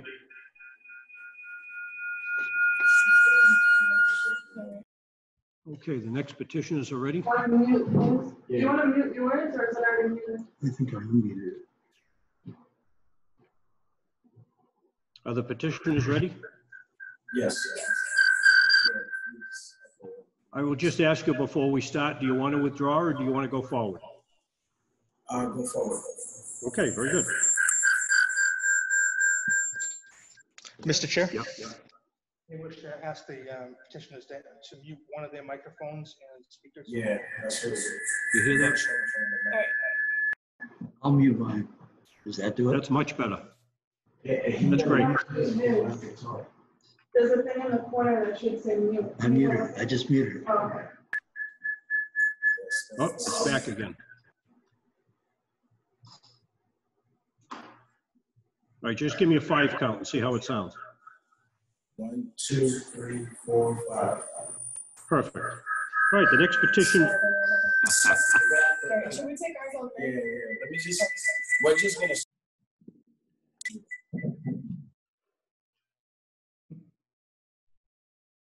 We're not the only ones. Actually, they only need 1 microphone, right? Yes, the problem is the speakers. There are 2 speakers. And 1 speaker's going into the microphone. Went out. Backfeeding, yeah. Okay.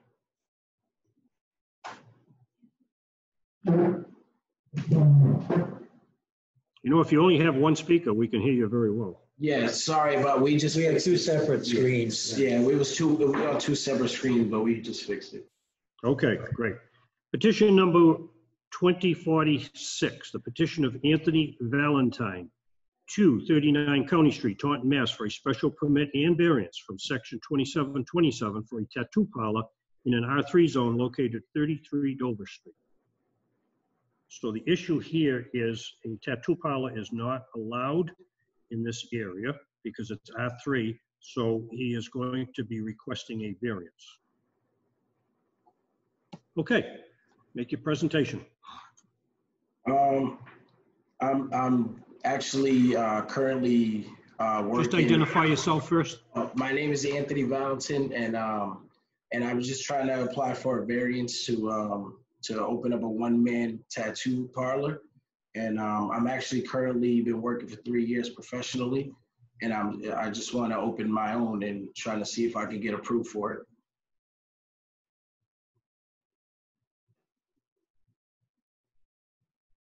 Is there any particular reason you picked this location? Not really. It was just kind of just looking around, and I know the business, the commercial building well, so it's kind of like where I grew up around here. So it was just kind of, yeah, it's a good fit for my type of business I'm trying to open. And you have 3 years experience in this? Yes, professional. Where have you been prior to coming here? I work currently at a K&M tattoo studio, and for 2 years professionally. And then before that, I was working in Brockton, Inc. on North Main Street. It's North Main Street, right? Okay. South Main Street for a year there. Mm-hmm. So now you're in business for yourself? Well, try. Yeah, okay, very good. All right, any questions from the board?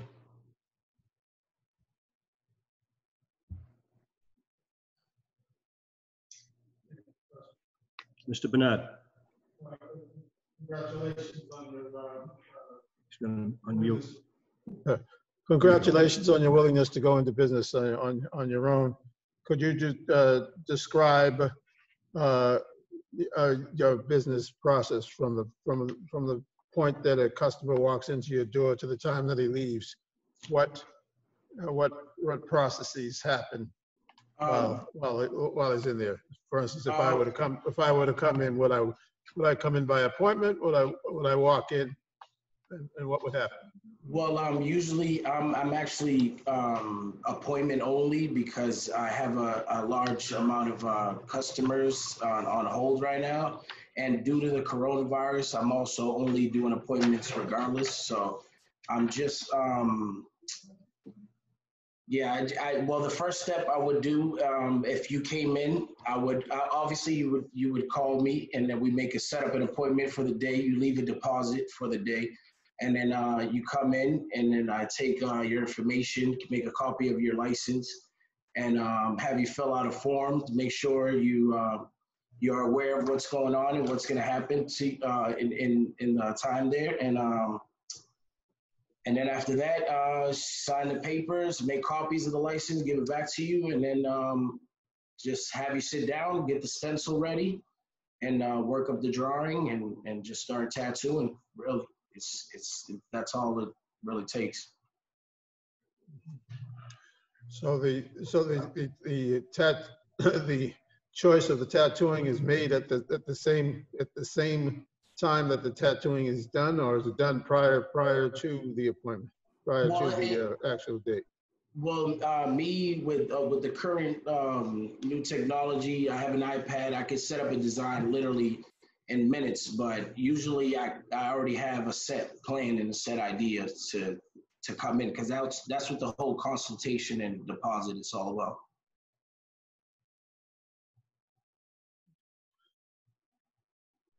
All set, Mr. Burnett?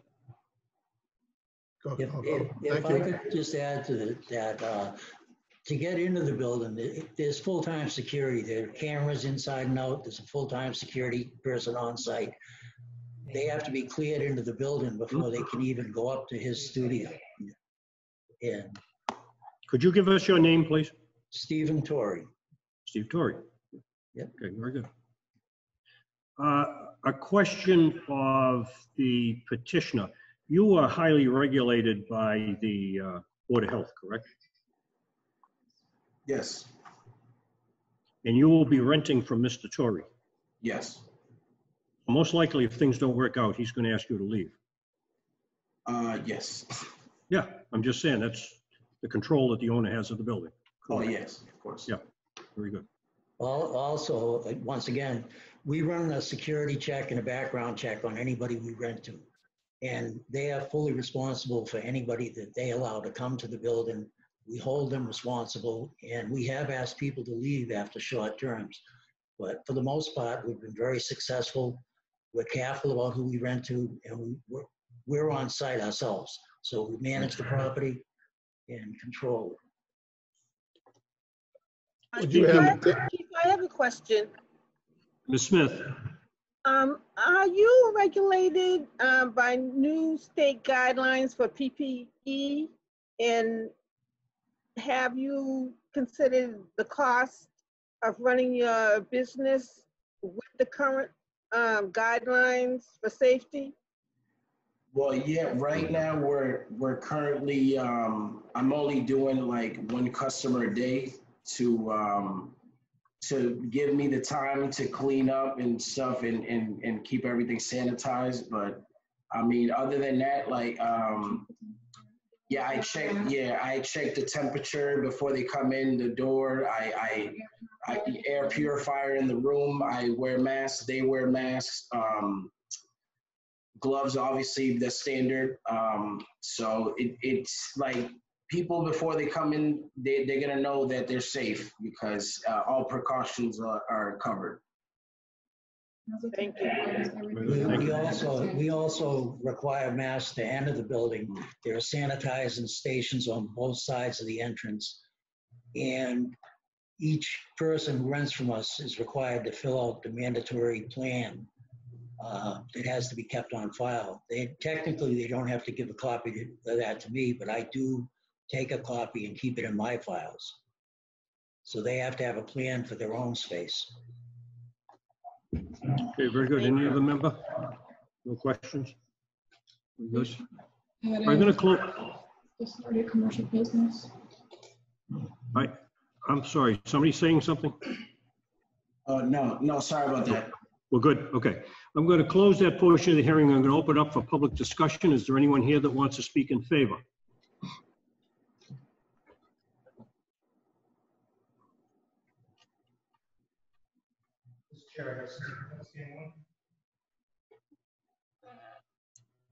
See no one wants to speak in favor. I'll close that portion of the hearing. Is there anyone here who wants to speak in opposition?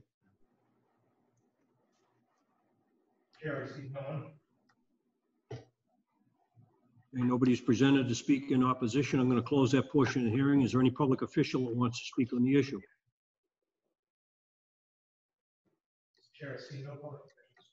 No public officials. I'm going to close that portion of the hearing. I'm now going to open the hearing for deliberation by the board. Board members.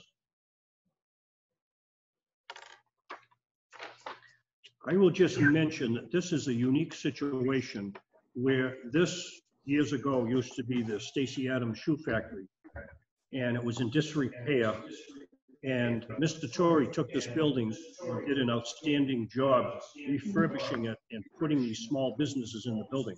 It's unfortunate it sits in a residential area, so when certain businesses want to go in there, they got to end up coming before us.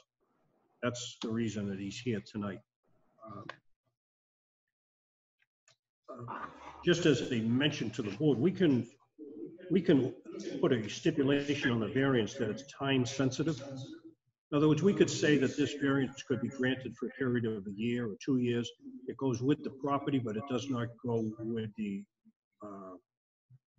business. So if he walks out and leaves, it has a sunset clause to it, or we can just grant it. It's whatever the board wants to do.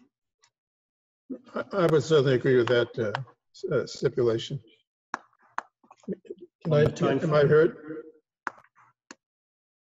What would the board be looking at for a time? 2 years?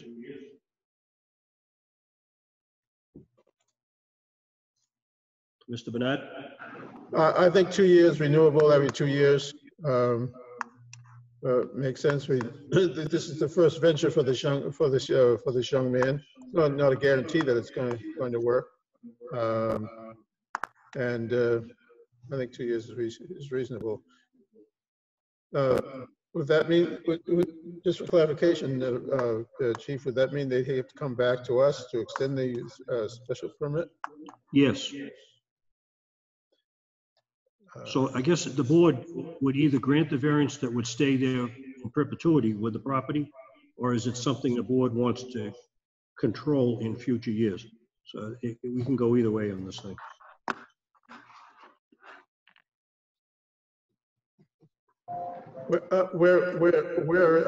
It's in a residential zone. I mean, it's a unique building, but it is in a residential zone. I wouldn't want to set a precedent where we would be giving a variance for a use that's not accepted in a residential zone for this property, because it is unique. So the special permit with the time frame seems to make more sense to me. So your suggestion is put a 2-year limit on it? Yes. Very good. What's the regular thought of the board? Okay with that?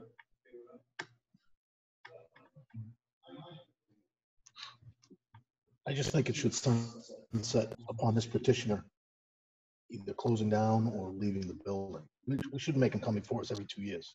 If his business is in business for 10 years, it should sunset upon the closure of the business. That's my opinion. The problem is we can't make it with his continued ownership. What we have to look at is if the business closes down, that's what we got to base it on. I mean, we can just grant it and get it over with. Yeah. I don't think it's fair. We should make him come back every 2 years. All right, you all right with that, Mr. Bernard? I couldn't quite hear Chief Williams, so what would you The suggestion is we just grant the variance as it stands. Mm-hmm.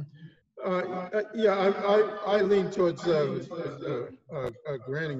this petition. I don't want to restrict. I'm just trying to be reasonable. All right. Sure, I'll go along with that. Very good. All right, anybody want to make a motion? Motion to grant. Somebody second that? I'll second. Motion has been made and seconded to grant. Will the clerk please call the roll? Mr. Bernard, Yes. Ms. Smith, Yes. Mr. Lanus, Yes. Chief Williams, Yes. Chairman Galligan. Yes. Mr. Chair, we have a 5 in favor, 0 opposed. Okay, the vote is 5 in favor, no opposition. The petition is granted.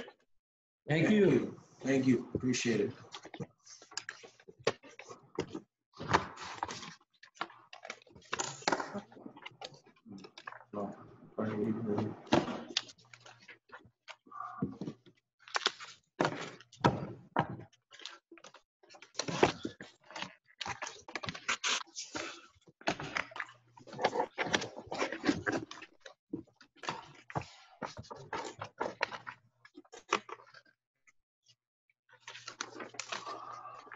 All right, we got Millette Street. Anybody here for that? They're on?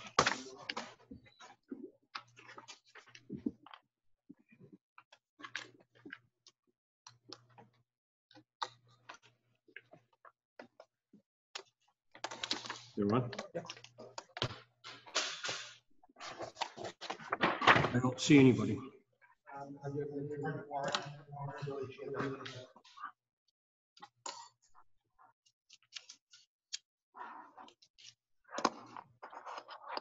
Mr. Warren, are you ready to present yourself? Indeed. Thank you very much, Attorney Brent Warren. On behalf of the owner of Pearly G Investments. Hold on just a minute. Just a minute. Does the petitioner want to continue or to wish to withdraw? Continue, please. Okay. The next petition before us tonight is petition 2047, the petition of Matthew Dupek, 130 Liberty Street, Suite 110, Brockton, Mass, for a variance, seeking permission to keep a 3-family dwelling in the C2 zone located at 1 Millette. Good evening. Attorney Brent Warren on behalf of the petitioner, and I would like to correct, there was a typographical error with the petition when it was originally submitted on that, and it should have been submitted on behalf of Pearly G Investments, who is actually Pearly G Investments LLC, who is the owner. Ms. Francesca Alves Hines, who is with me tonight, is the owner of that LLC. And we tried to get that changed around the time the coronavirus reared its ugly head, and it looks like it has survived these many months. So what is the actual name then? What's the new name? It is Pearly, P-E-R-L-I-E, space G, the letter G like Gordon, Investments LLC is the actual owner of the property. Okay. There was a typo. It was a big one too. That other name was supposed to be Attorney Ezepek with an E, not a D. So it was a good one all the way around. Okay. All right. So proceed. So this property, we're coming in a little late to the game here, but I believe it's been a troubled property for probably the last year and a half or so. My understanding is the prior owner of this was an Alves Construction Inc. And that sometime in 2018, he started work on this property. I suspect he started it without pulling proper permits, although I haven't pulled the jacket to find that out. At some point, there was, he was notified by the building department. It appears I have plans that have been submitted to the board that show they were working on revising what he was doing back in June of 2018. Apparently, Mr. Alves died in October, sometime in the fall of 2018, at which point the project that he was working on came to a stop while his affairs tried to be settled. And I think ultimately the house fell to foreclosure because they couldn't move fast enough and finish the project, which comes into the current owner who bought the home from a foreclosure auction in August of 2019. At that point, I've seen notices here from the city in May of 2019 that there was concerns over the state of the project at that point. And then when Ms. Alves Hines went to restart the project, get it finished, restore the home to its current, its former condition, She was denied a permit, I think, because of the concerns over it being open for that long, and the city was obviously concerned about blighted property and making sure that it was safe at that point. So she was denied a permit, which leads us to this point. And I guess we're appealing that decision that she should not be able to continue to rehab the property to its former condition.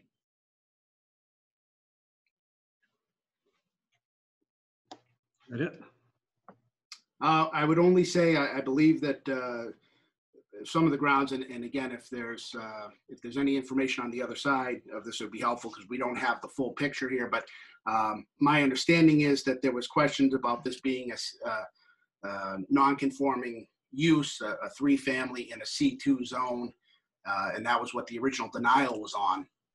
Was that right? It sits in a C2 zone, and it's been abandoned to the point where it's lost its status. So that's correct. why you are looking for a variance to reestablish that as a residence. Yes, and I would only, I guess I would argue that I don't think it has, it's been abandoned or lost its usage. I went back and looked as, at least from Google Earth, from what I can see, when the prior gentleman, Mr. Alves, was shut down, it looks like the envelope of the building was completely intact as of April of 2018. You can see the roof is clearly on, everything's intact. I think his fault was probably not going and pulling permits the way he should have done it in the first place for the repairs that he was doing to the property. But it is a property that to this day is still classed by the city as a 3-family. I believe it's always been a 3-family. It keeps in character the rest of Home Street and Millette that has numerous 3-family properties here. So we would ask for, I guess, a variance to continue or to really allow it to continue. We don't think it ever stopped being one. We just think there was a slight pause, but it's always been a 3-family. Okay, just to clarify things, we believe it's a 2-family. The lot that it sits on is undersized, and the building as it currently stands is a very dangerous building. I can tell you the current owner is anxious and has been anxious for a while. Obviously, the virus here has slowed us down somewhat in getting things done as fast as we'd hoped to, but she's very anxious to bring this building back up to code and get it good. I would only, to the point of it being a 2-family, I pulled the assessor's database information even tonight, and it still has it classed as a 3-family. It says it's a style, it's taxed as a 3-family sloping roof property. Mm-hmm. And I think it's always been that way, or at least for quite some time. Can you demonstrate to the board what the hardship is with this particular location? Indeed. The owner purchased this property in August of 2019 at a substantial price, with the expectation, the understanding this was a 3-family, had been a 3-family. She could continue, finish the project, get it back up to code, had presented plans to make the building really nice, fit in with the rest of the neighborhood, and provide a great space for several families. So to deny the 3-family status of this would be a true burden. It would really devalue the property to the point where there'd be a excessive loss on the investment. And this is a property that she intends to hold on to. This is not a flip and get out of town. This is a hold property. So it really would be an important thing to hold on to and make work financially. Thank you. Any questions from the board?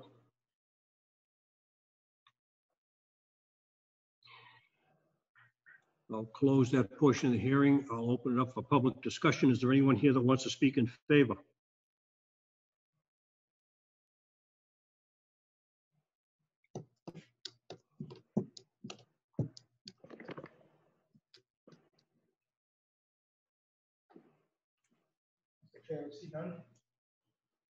No documents come in? Negative.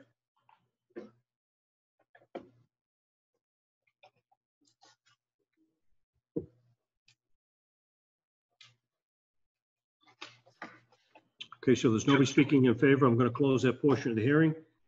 Is there anyone here that wants to speak in opposition?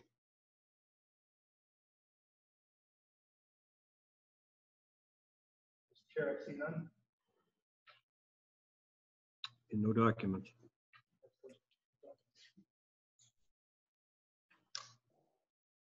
Okay, I'm going to close that portion of the hearing. There's nobody speaking in opposition. Is there any public officials that want to speak on the issue?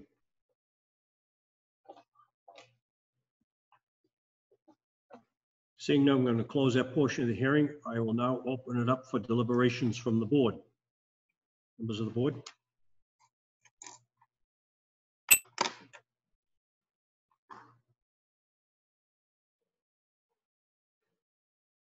All right, I'll start off the deliberations. This building is in deplorable condition as it exists right now. In fact, it is a severe fire hazard to that neighborhood. The plan that has been submitted to us actually encroaches on the outside of the current footprint of the dwelling. They want to add another stairway in the rear on the south side of the building in order to get a full stairway to go to the top floor. The 2.5-story wood frame on the top is proposed to square up the walls, and it would look more like a 3-story flat rather than a 2.5 with a slanted roof.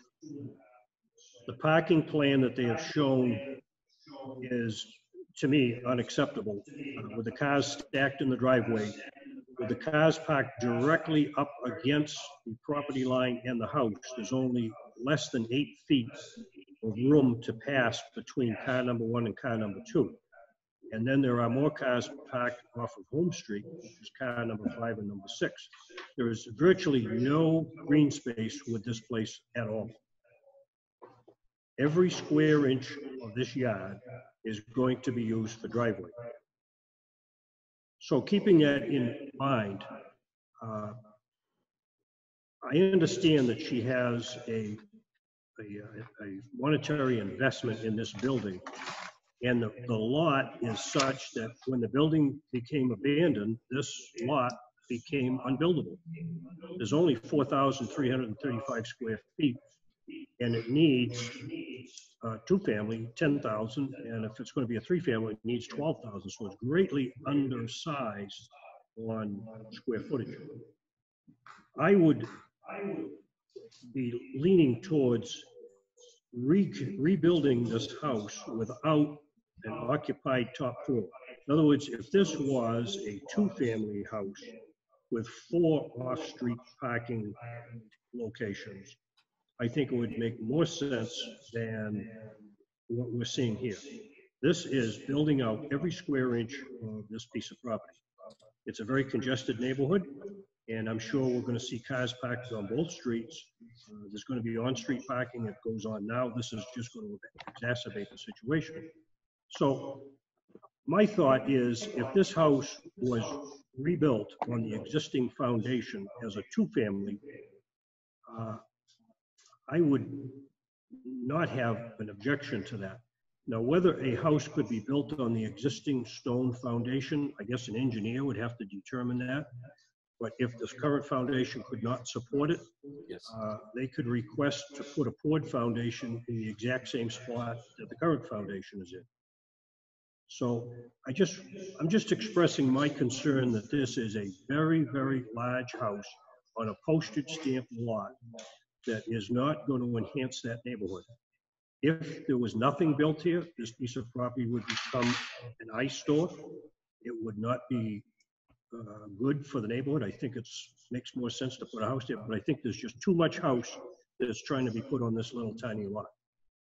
So that's my thought. If it was 2-family, I think it would work. 3-family, it is way too much, and the parking is such that there is absolutely no green space, and there is not enough room between car 1 and 2 for anybody to pass through there. So that's my thoughts on the thing.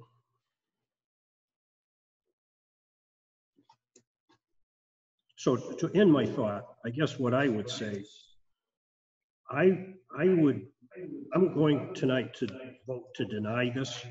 because of how big it's proposed to be, but I would not be opposed to them coming back with a different plan with a two-family house with something a little bit better than what they've proposed tonight. I think, yep, I think the owner, and again, you can speak for yourself, I think is definitely trying to make this work for the neighborhood as well. I think that's definitely a goal. I'll let you speak to it if you'd like to. My name is Francesca Alpsheims.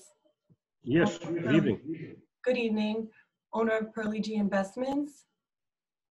The property as it currently stands as a three-family. Although it is in disrepair, I understand that at this time.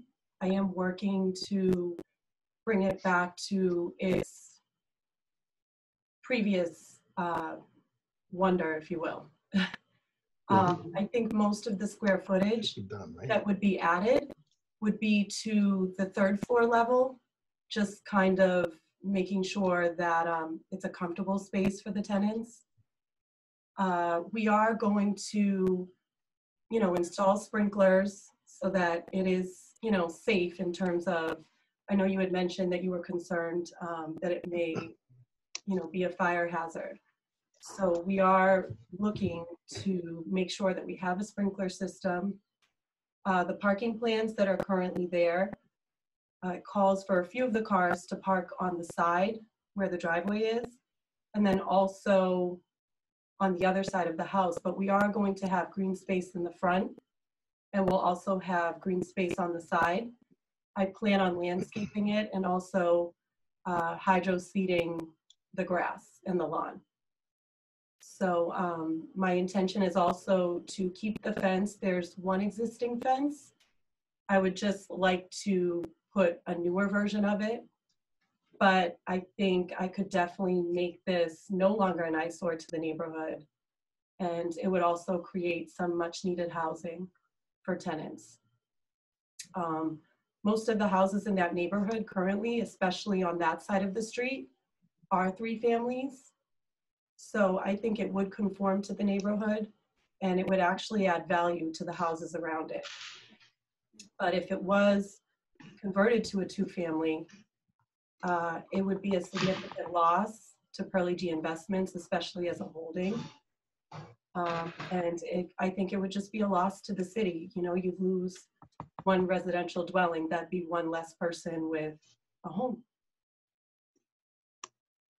Very good, thank you. Thank you. Motion to grant hopes it does not prevail. Second. We have a motion to grant, and the motion has been seconded. Will the clerk please call the roll?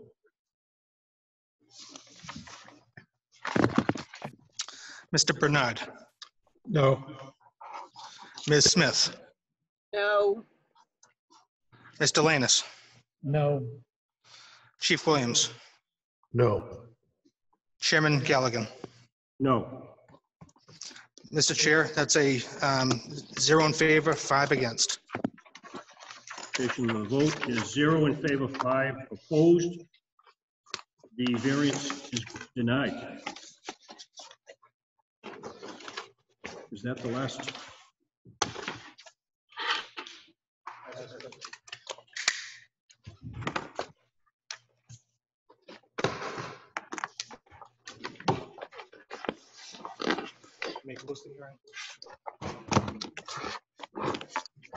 At this point, I will close the hearing.